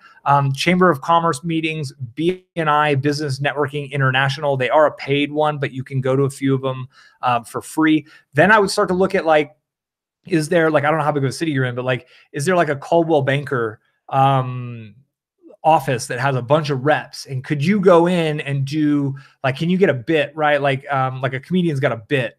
So I've got, like, my speaking bit is Facebook ads right now. And I'm actually finally, I got my second one developing. That's going to be the 90-day challenge stuff and the authority stuff. Cause that's more in my heart, to be honest. But like, can you put together a little 30-minute presentation that's really valuable, that's actually giving them value on, like, look, you need a WordPress blog. Here's the numbers on why. Here's what happens when you do it right. Here's how to set it up. And here's how to do content marketing. And go in and teach, like, a group, like an office of realtors at their monthly meeting. And you go drop that, and they're like, whoa, this is great. And then they're like, I don't want to do the work. Will you do it for me? And you're like, I can handle a couple of clients. Yes. Right. Like, how do you put yourself in that kind of a position where you get to be a guest speaker is kind of the next level I would think about. Craigslist. I would definitely be posting ads on Craigslist. I would definitely be posting ads on Craigslist, in the gigs, in the resume section, maybe. And then looking through on, like, needed on Craigslist, on people who are looking for help in the areas on Craigslist. You could even look at job postings for people wanting a web dev or somebody to help with marketing. Be like, look, like, I'm not available for a full-time job because I'm a consultant, but I'd be interested in sitting down, talking with you, showing you how I could possibly help you and grow, and try to come in as a contractor and not an employee. Few ideas for you. I hope that gives you at least one or two that makes you go, aha, I'll do that. Cool. Where are we here? Wow, awesome. We've got some trolls up in here. Let me go ahead and report. You're done from the channel forever. Wrecked. That just happened. I lost my place. Sorry, give me 1 second. I'm going to find my place here. Canada, Morocco, Brazil. That's awesome. Awesome. Oh, man, I'm getting so much positive feedback. I really appreciate you guys. This is cool. All right, so Brian, the dog cataract niche, the follow-up. So you currently have a forum and a blog on your site. Are you forcing yourself to put out too much content? Should you start with just one? No, I think a forum I think a forum can be great. Forums are difficult because you have to like moderate, and there's like community management. So it's just a different kind of work. But like a great forum that gets people talking about things, you get user generated content. So in theory, if you get a forum firing and you become the be all end all forum in that niche, like that could be a huge benefit to you long term. So I think it's good, but it takes a lot of work to manage and to build community, and oftentimes you have to seed the conversations and try to get things going. It can be difficult. We actually tried to run a forum on our site for a while. It worked for a little bit, and we ended up like crushing it because it didn't work for us. So that's what I got. Dude, I totally lost my place here. All right, there we go. How would you do, so FI, how would you go about doing a Facebook retargeting campaign as you have 100K events on your pixel? So you just set up an ad set and display it to the pixel. I've got like 500 or 600,000 people on my pixel, and I just show it to that. If you want to make separate audiences for different things that happen, you can go create custom audiences for like visited this blog post or visited this page, but you could also just create one campaign and run it to everybody. So dog cataract niche, how should you start driving traffic? Tough to know who has dogs with cataract. Figure you go for people. Yeah, so like I did a video that's called You Can't Actually Drive Traffic. You can, like, traffic is, right? Like traffic is already happening. Like nobody creates traffic. We just get in front of traffic. So think about people who have pets who maybe have their eyes are going. I'm guessing that's what cataract is. They might turn to Amazon looking for a book on how to help. So writing a Kindle book could be a way in. Blogging, creating a YouTube channel, like putting out content, you meet people where they're at. Because these people who have these dogs who have cataracts, they visit Google, they visit YouTube, they visit Amazon, they probably visit Facebook, they might visit Pinterest, right? So like you find out, know who they are and where they're at, and then just go produce great, valuable content to that individual that's native to that platform. And that's how we actually obtain traffic, right? It's getting in front of the traffic. Like the traffic is a river. We're just trying to like throw a net out in front of that river that's really attractive for people in some regards. So you got to create a lot of content. I don't think Facebook pages make that much sense, but it's writing blog posts. And that's where I was saying, like, what are the other things that those dog owners are thinking about, and answering those questions as well through content. So Dude Hack, you followed the indexing video. Awesome. It's showing 146 URLs submitted and 12 indexed. 146 seems crazy. You just launched the website. Yeah, so look into it. Something's off. Like you have a plugin somewhere that's creating like a translated version, or something's happening. And once you identify what that is, you do want to clean that up for sure. Derek Richardson, what are average conversion rates at each stage of an information product and or subscription funnel? Opt-in, landing page, purchase. Cool. So like I got two sets of numbers. So I'm gonna start with a baseline. This is like the bare minimum you want to get to before you're gonna be able to like really consistently run traffic. So click-through rate on your ad from the link, 3%. Then 25% opt-in rate on the landing page, and then a 1% conversion rate on the OTO. Okay, so 3% click-through on the ad, 25% on the opt-in, and then a 1% on the OTO. Now, when you're like cranking and you're like, yeah, I got this going, that is usually like 6 to 8% click-through rate, 40% opt-in rate, 2% conversion rate. And the reason I give you two sets of numbers is, number one, like, are you even at that lower baseline number? If not, find out what's the furthest from that number and work on it first. Split test one thing at a time, right? You don't split test your ad or split test your landing page, right? Split test one thing at a time. But find which number is farthest off, and then work with that one. So the landing page is usually the one that's like, you got to get that landing page up over 25%. A lot of people are sitting at 15% or so. And with that, the difference is, 1 in 4 people to 1 in like 7, 1 in 6. And like that will help your numbers all the way down your line. The upping your conversion on your OTO, that's tough. Writing a full new video sales letter, that takes a lot of life energy. It's worth it. Sometimes you could split test a different headline and a different like hook or lead in to your current sales messaging. That can get you a bump, and that's a little bit easier of a test. But yeah, like 3, 25, and 1. If you're at that already, then the numbers move up, and then you want to see 6, 40, 2. Right. So if you're already above 325, 1, then cool. Now use the pro level limits and see which one is farthest off from that next level limits and go optimize that to the next step.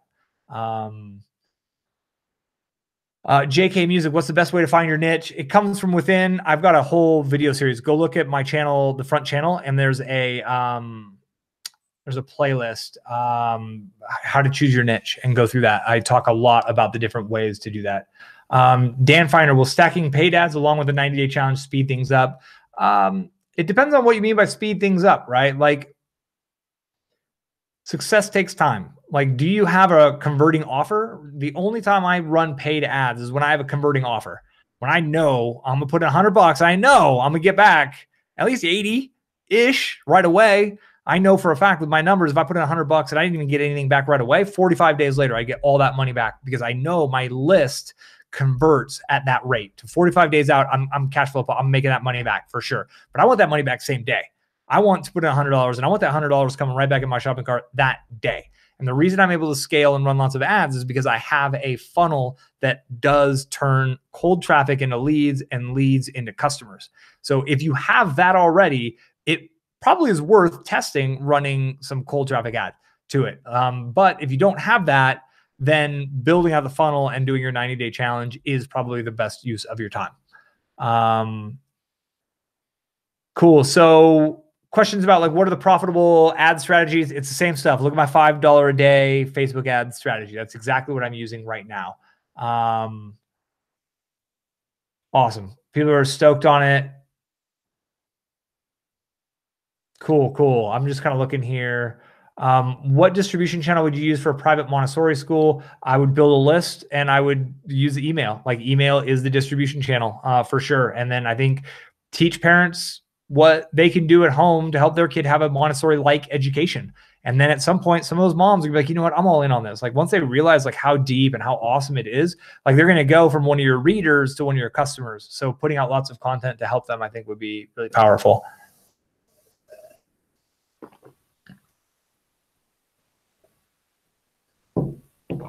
Jay Carlos, what's up, man? What would be my steps or approach to offering my marketing skills to mom and pop biz like I did with my Tahoe outfitter friends? Just forging relationships, man. It's all about being helpful, being willing to show up, coach them. Like, hey, man, if you want me to sit down and teach you, I'll just sit down an hour, no worries, no charge, nothing. Like, let me know when you want to learn how to do this internet marketing thing. I'd be happy to share. And out of that always came clients. Always. Never once did they actually do what I taught them. They were like, that is huge. That is awesome. Thank you for showing me that. Like, I want to do it. And what really helped is I had my own analytics account. I could show them of how well my wife and my website were doing. And I could be like, look, this is what our traffic was last year. This is what our traffic is year over year. And they see like 246% increase or 630% increase. And they're like, what? Like, I need that in my business. Like, cool. Yeah, I can help you do that. It's the same stuff. Same process. So having a win under your belt on something that you're working on, something that you own, or something that you've already done, and then just taking the time to sit down and teach them. And you might have to teach 3-4 people how to do it before you get one person signing up, but is it worth a $2,000 client every month?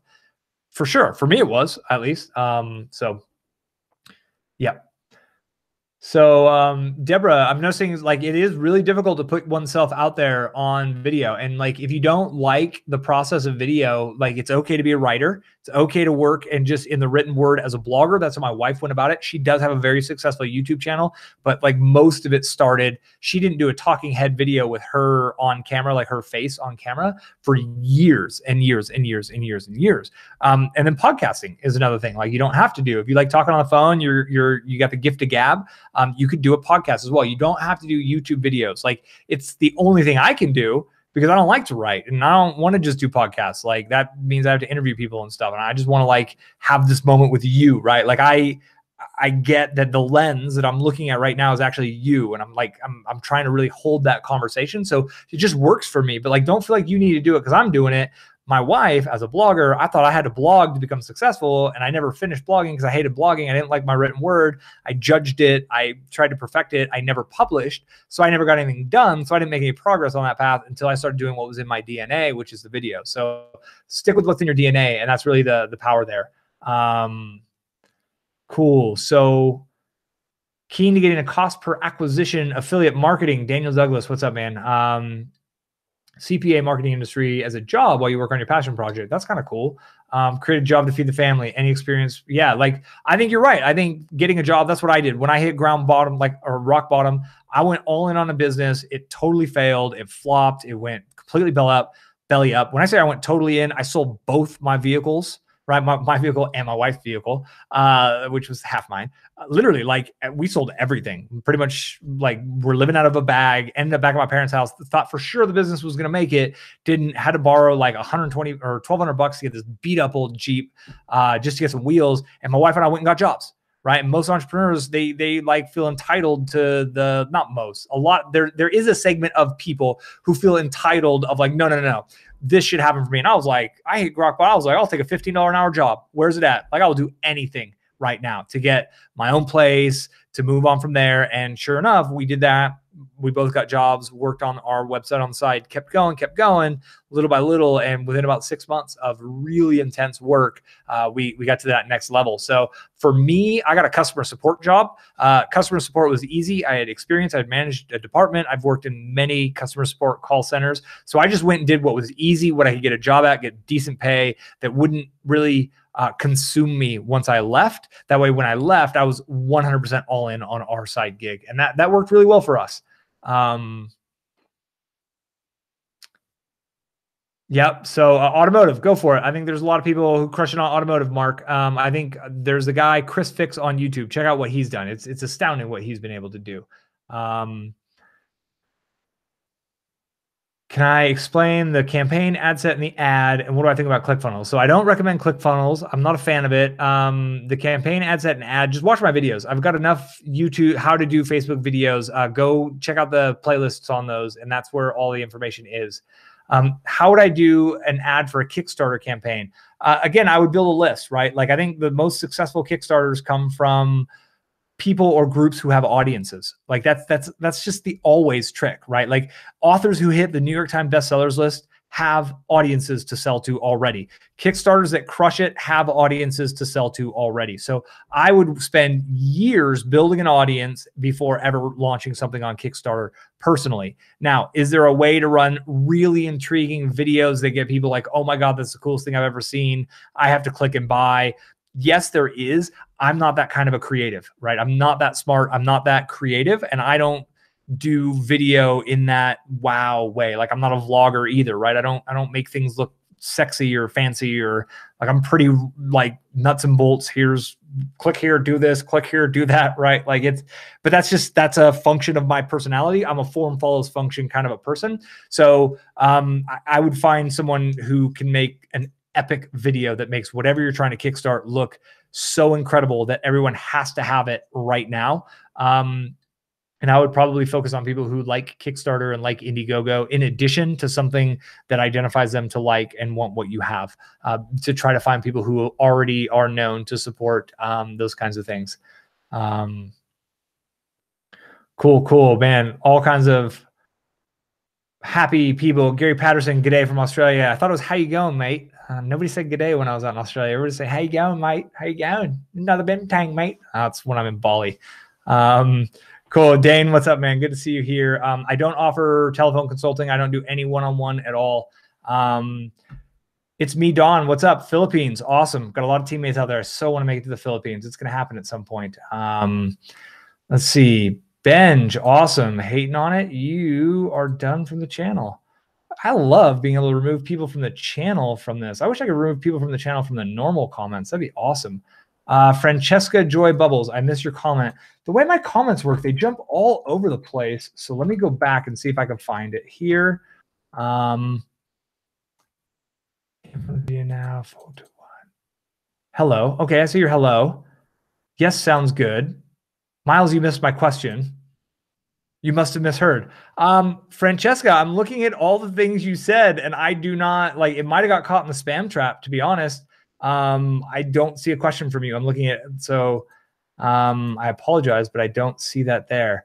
Hans Holt, you look like Republican, bro. That's awesome. Like you. You must what? All right, you're done. I just got trolled. I bought into it. That's awesome. Dude, so one thing I'm noticing, which is really interesting, you're done from the channel, by the way, Hans.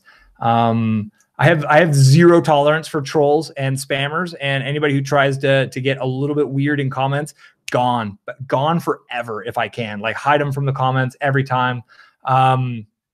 It's kind of fun for me to do that because just ain't no time. So many people are willing to, and this is what's funny because there was a lady from Brazil saying that like, you know, she feels vulnerable putting herself out there, and like, dude, making YouTube videos and even making blog posts and putting yourself out there is an absolute exercise in vulnerability. It is really, really difficult. And then you get trolls who aren't putting themselves out vulnerable. They're not actually creating anything. And all they do is go talk smack about everyone when they don't have the balls to step up, the cojones, the chutzpah, whatever you want to call it. They don't have what it takes to put out anything themselves. And it's like, it's so annoying, but it's just the way of the world. And what it is when someone like you who step up and start making content all the time, you put them up against their beliefs, and like they want to create content, they want to create a platform, but they're not doing the action. They're not taking the steps. So instead they just go dark side and they just troll. And like, if you're doing a content, if you're doing 90-day challenge, if you're on it, be really heavy with that report of spam, be really heavy with the hide this user's comments from this channel. Like, get them out of there. If someone's not contributing to a positive experience for you and them in the comments, make sure it won't happen again ever from them. That's one of the real reasons why I'm on top of my comments so much. Like, you might notice I do a lot of commenting on the comments. Like, I'm in there cleaning it out. I get so many people attempting to spam my comments, and there's no tolerance. There's no place for that. And every time we report someone to spam, you're seeding their algorithm so they can stop them from spamming other channels. So use that mark spam. Irma Bustos, how many blogs can you place on one funnel? You got it backwards. So you can put as many funnels as you want on a website, and you'd have one blog on a website, right? So you can do it as many. A funnel is just a page. A funnel is just an opt-in page or a sales page, right? And you just link them together. A funnel is not something special. Like, Russell Brunson didn't invent something special. It's just a page followed by a specific page in a specific order. Oliver, you learned about Facebook ads. Awesome. You're getting better and better. Good to hear. Your sales from Facebook have almost tripled. Oliver, that's what I'm talking about right there. Bro JC, what's up, man? You wonder if paid leads are as responsive as organic ones. What are my experiences on this? If paid leads are as responsive, like I wouldn't buy leads. I don't buy leads. I want to grow everything organically because it's all about the relationship. People buy from people who they trust and who they like.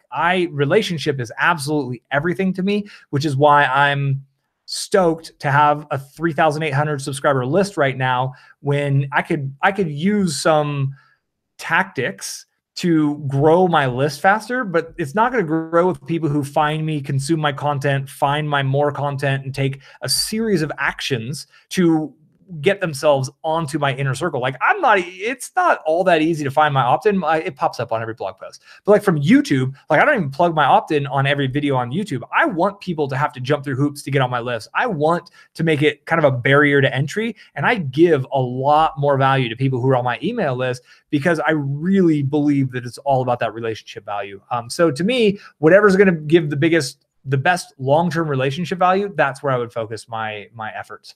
I don't have a backlink strategy at all. Okay, I take that back. Right now, I'm doing podcasts as a guest, and it isn't actually a backlink strategy. I'm doing it to leech their audience directly.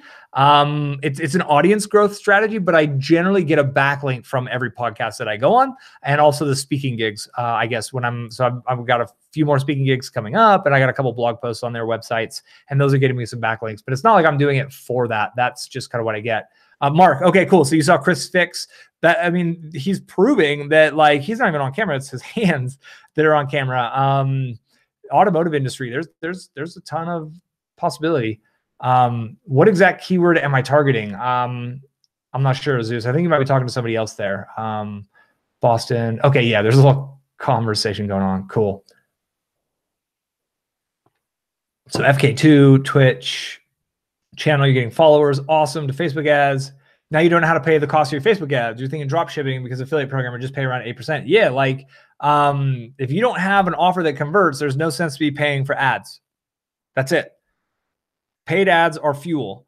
Pour fuel on fire to get bigger fire, not pour fuel on ground. That just makes a stinky mess, right? Like literally you have to have an offer that converts first, and you can test it with paid ads. But like, yeah, I didn't do consistent paid ads until I had a fully functional business that had a very proven system to convert cold traffic to leads and leads to customers and customers to extra good customers, right? Like my customers didn't just buy one thing, they were gone. Like I had multiple products to sell them, membership programs that had residual income for me. Like all that was built before I ever ran my first paid ad.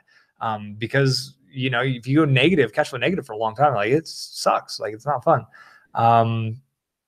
Your big goal is to make mobile games. Awesome. Start coding, mate.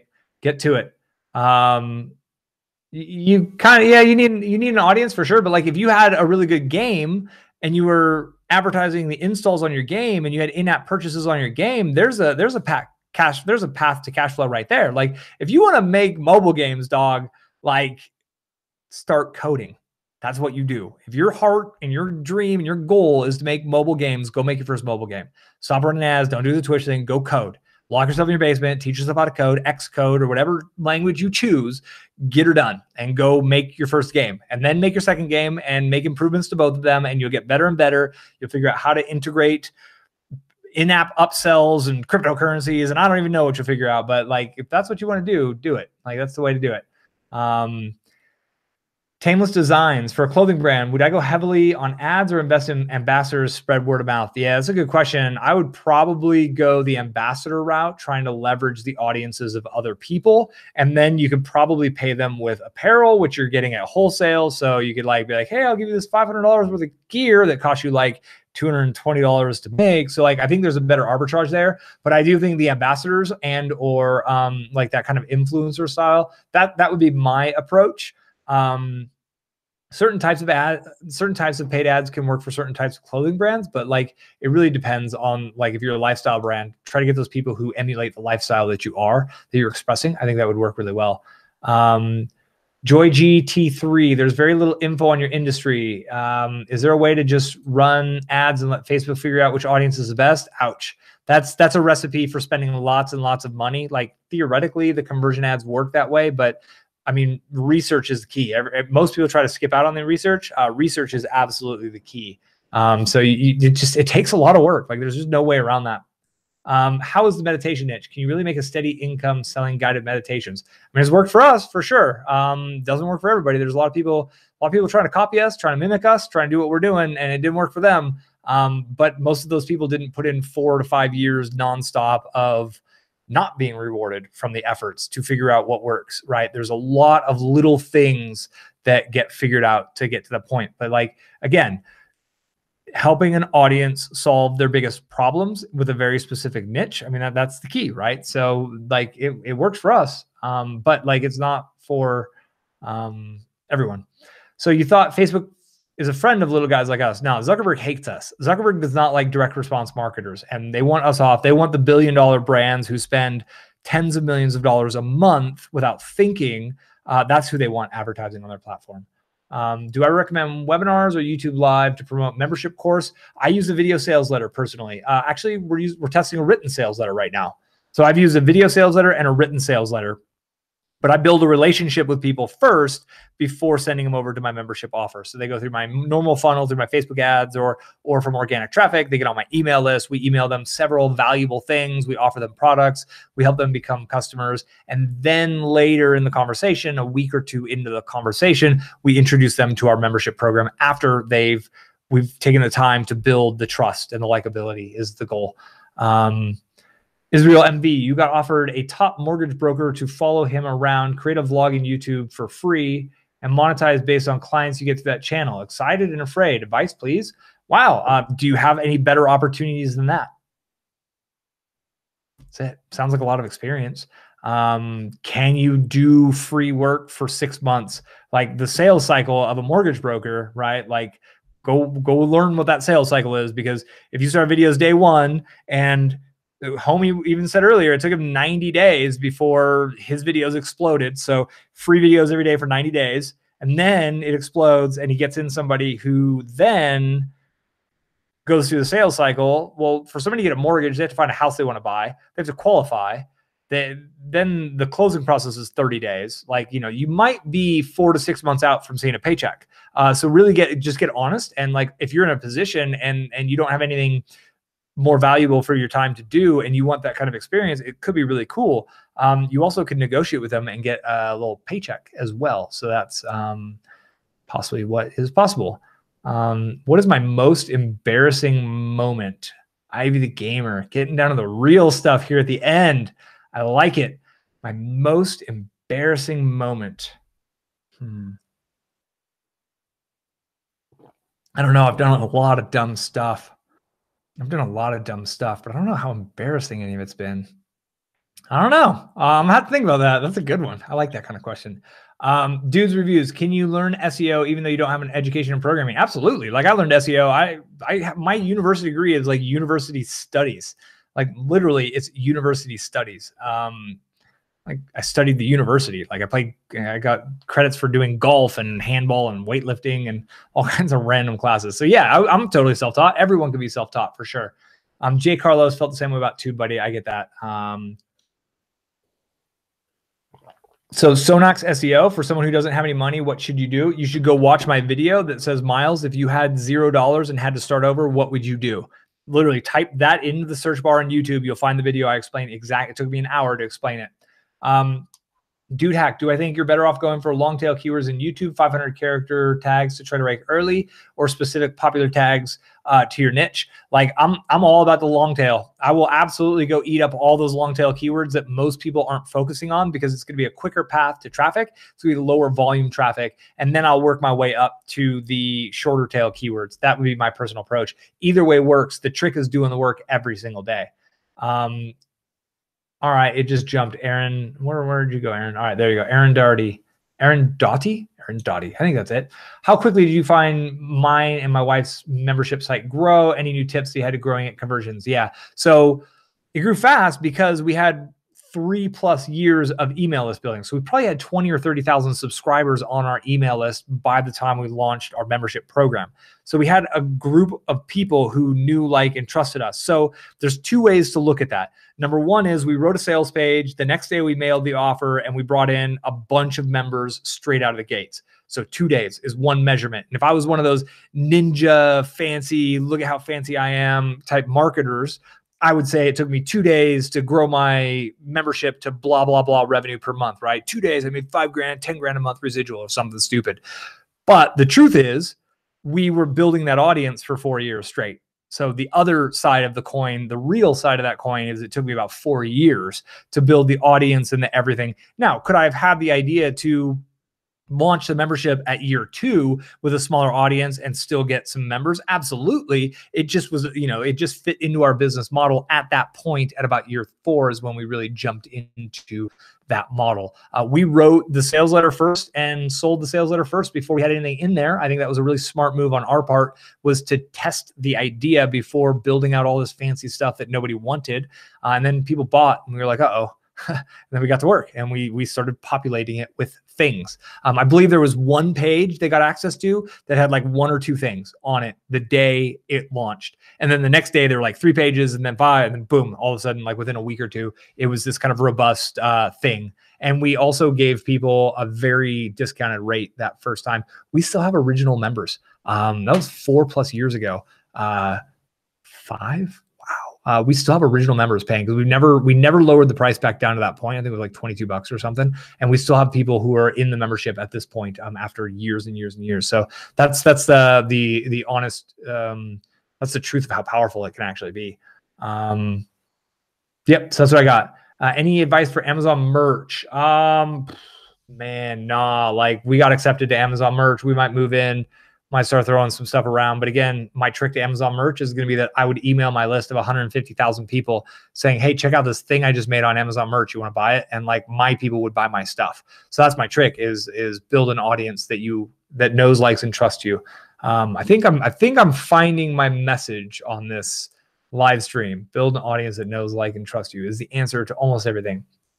Kyle Runstrom has a question. You're welcome for the Facebook ad stuff, by the way, man. When I'm launching a new Facebook campaign, how many clicks are you looking for before I decide yes or no? So I don't base it on the clicks. I base it on the cost per lead and the cost per new customer. I'm looking for a cost per lead out of the gate within 2 days of 75 cents because that's a function of my business. And then I'm looking for a sale to happen within about 20 days, which is spending $100. So $5 a day, I'll spend up to $100. If I haven't got a sale within $100, I'll make a decision. If my cost per lead is low, I'm gonna let it run just because I'm okay. Like I said, I make that money back for sure anyways. I'm in a financial position to let that money sit on the line for a month if needed. But generally speaking, if I would make $100, I'll spend up to $100 before I'll make the decision to turn off an ad campaign. Because if I spend $80 and that next click, the $80.25 click is a sale, I will make $100 on average from that sale, which means I'll make $19 profit. So I don't want to turn my ad sets off too early because I might make a sale at the $95, and then I might make a sale the day after that at the $3rd, and then all of a sudden, like, all the numbers in my funnel could change really quickly. And again, I have a multiple video series, how to analyze Facebook ads, on a playlist that you can go watch. Joseph, do I use Hootsuite? Nope. To manage my social media accounts? Nope, not at all. We use a Pinterest tool called Board Booster. I explained how we use that in my Pinterest video. A little secret, my wifey helps me a lot with my Instagram. She's much more Instagram friendly than I am, so she helps a lot. So I got that going for me. Do I use if this then that? No, I don't at all. What interests should you select for people looking to buy a house?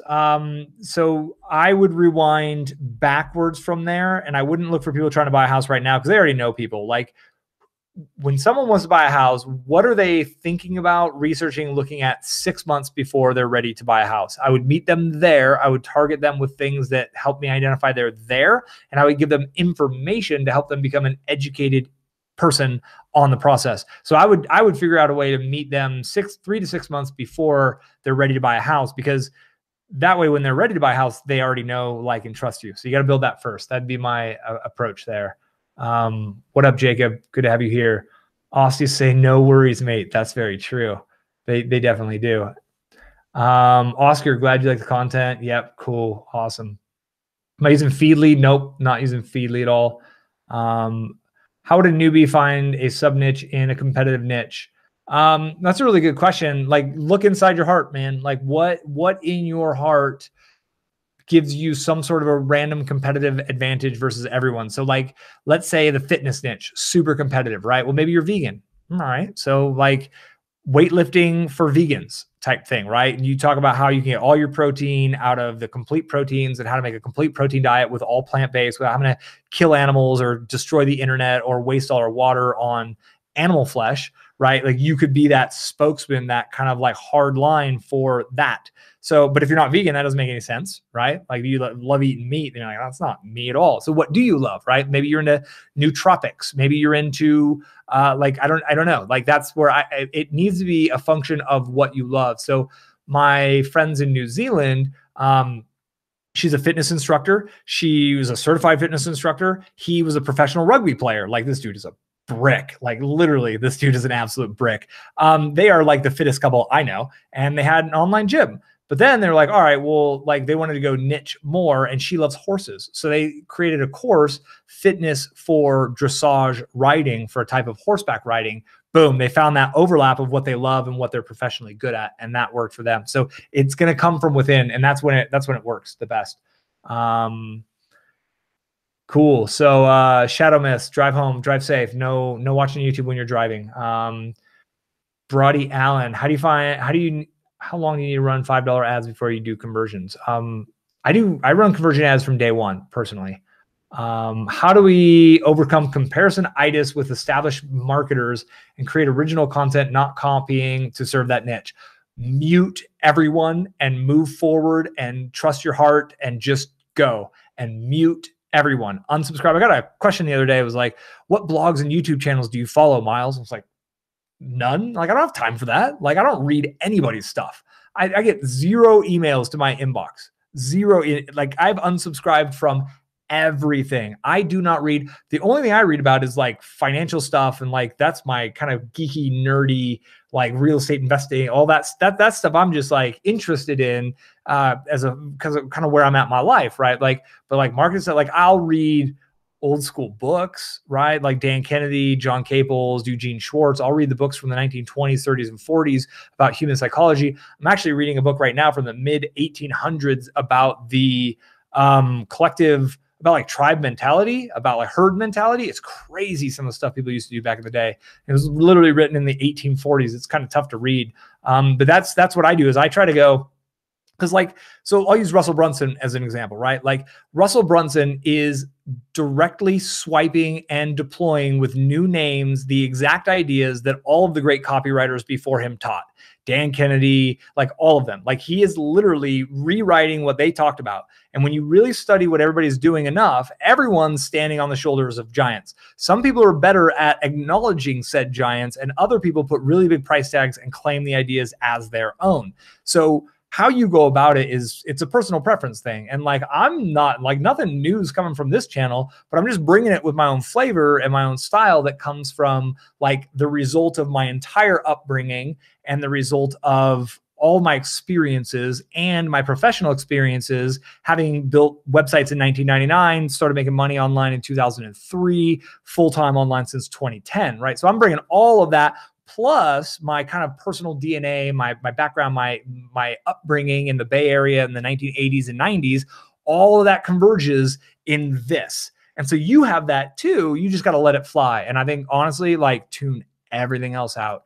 Unsubscribe. Their courses aren't going to help you. They're just trying to sell you shit anyways. Like you can even unsubscribe from me. I won't even be like literally like if that will help you stay focused and take more action, do it. Because that's the goal. My goal for you is to get you on the path to success. And the path to success is you're just boldly moving forward. You're testing different things. You'll find your voice. It'll appear. You'll really find your way to dial it in.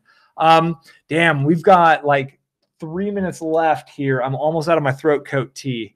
It's been awesome. Like I'm amazed. How many of you guys were here in the beginning? If you were here in the beginning, give a shout out to yourself. Be like, yep, #badass. I made it all the way to the end. I like knowing who just snuck on at the end, who's been around the whole time. Do I have a course or a video on the final piece of the funnel, like how to purchase? Yeah, like in my DIY sales funnel video series on YouTube, I think it's video 8, but there's a playlist. So if you go to the Miles Beckler channel, click on playlist, look for the DIY sales funnel video series, and then go through there. And I think it's number 8, we go into the shopping carts, and that teaches you how to actually create the sale. And then what's my take on print-on-demand t-shirts? Everyone can do it. The bar to entry is super low. It's very difficult to stand out. To learn coding, do you have to be good in math? I don't think so. Like I know people who are pretty, I know some very not smart people who make really cool stuff with code. Code's a language. It's not math, right? Coding is, it's like learning a foreign language, like Espanol or something, right? Like it's learning another language, but it's a language of code. So it's easier to learn than a spoken language because there's not all this conjugation of stuff. My Spanish is pretty good, but I mess up a few. Oscar, PayPal, Stripe, which one is best? I pretty much only use Stripe right now. PayPal is a little weird, but most people offer both.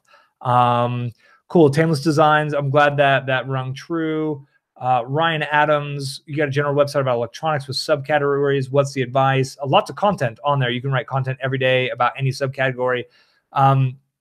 Yeah, I don't think it matters that much, Ryan, or Rayon, excuse me. I think the trick is to just put out the content every single day. It'll be on category pages some days. It'll be subcategories. It'll be supportive of the subcategories. It's going to be over here, over there. It doesn't really matter because if you do it every day for 3 years, you're going to have 900 to 1,000 blog posts about all your different products, and you're going to become a dominant force in the niche. If you try to figure everything out before you start over and over, you're never going to make any progress. So just start and kind of see what's going on. Did I take SEO courses? I took a few, but the best SEO course I ever took was just putting out the content over and over and just learning and tweaking and learning and tweaking. Yeah,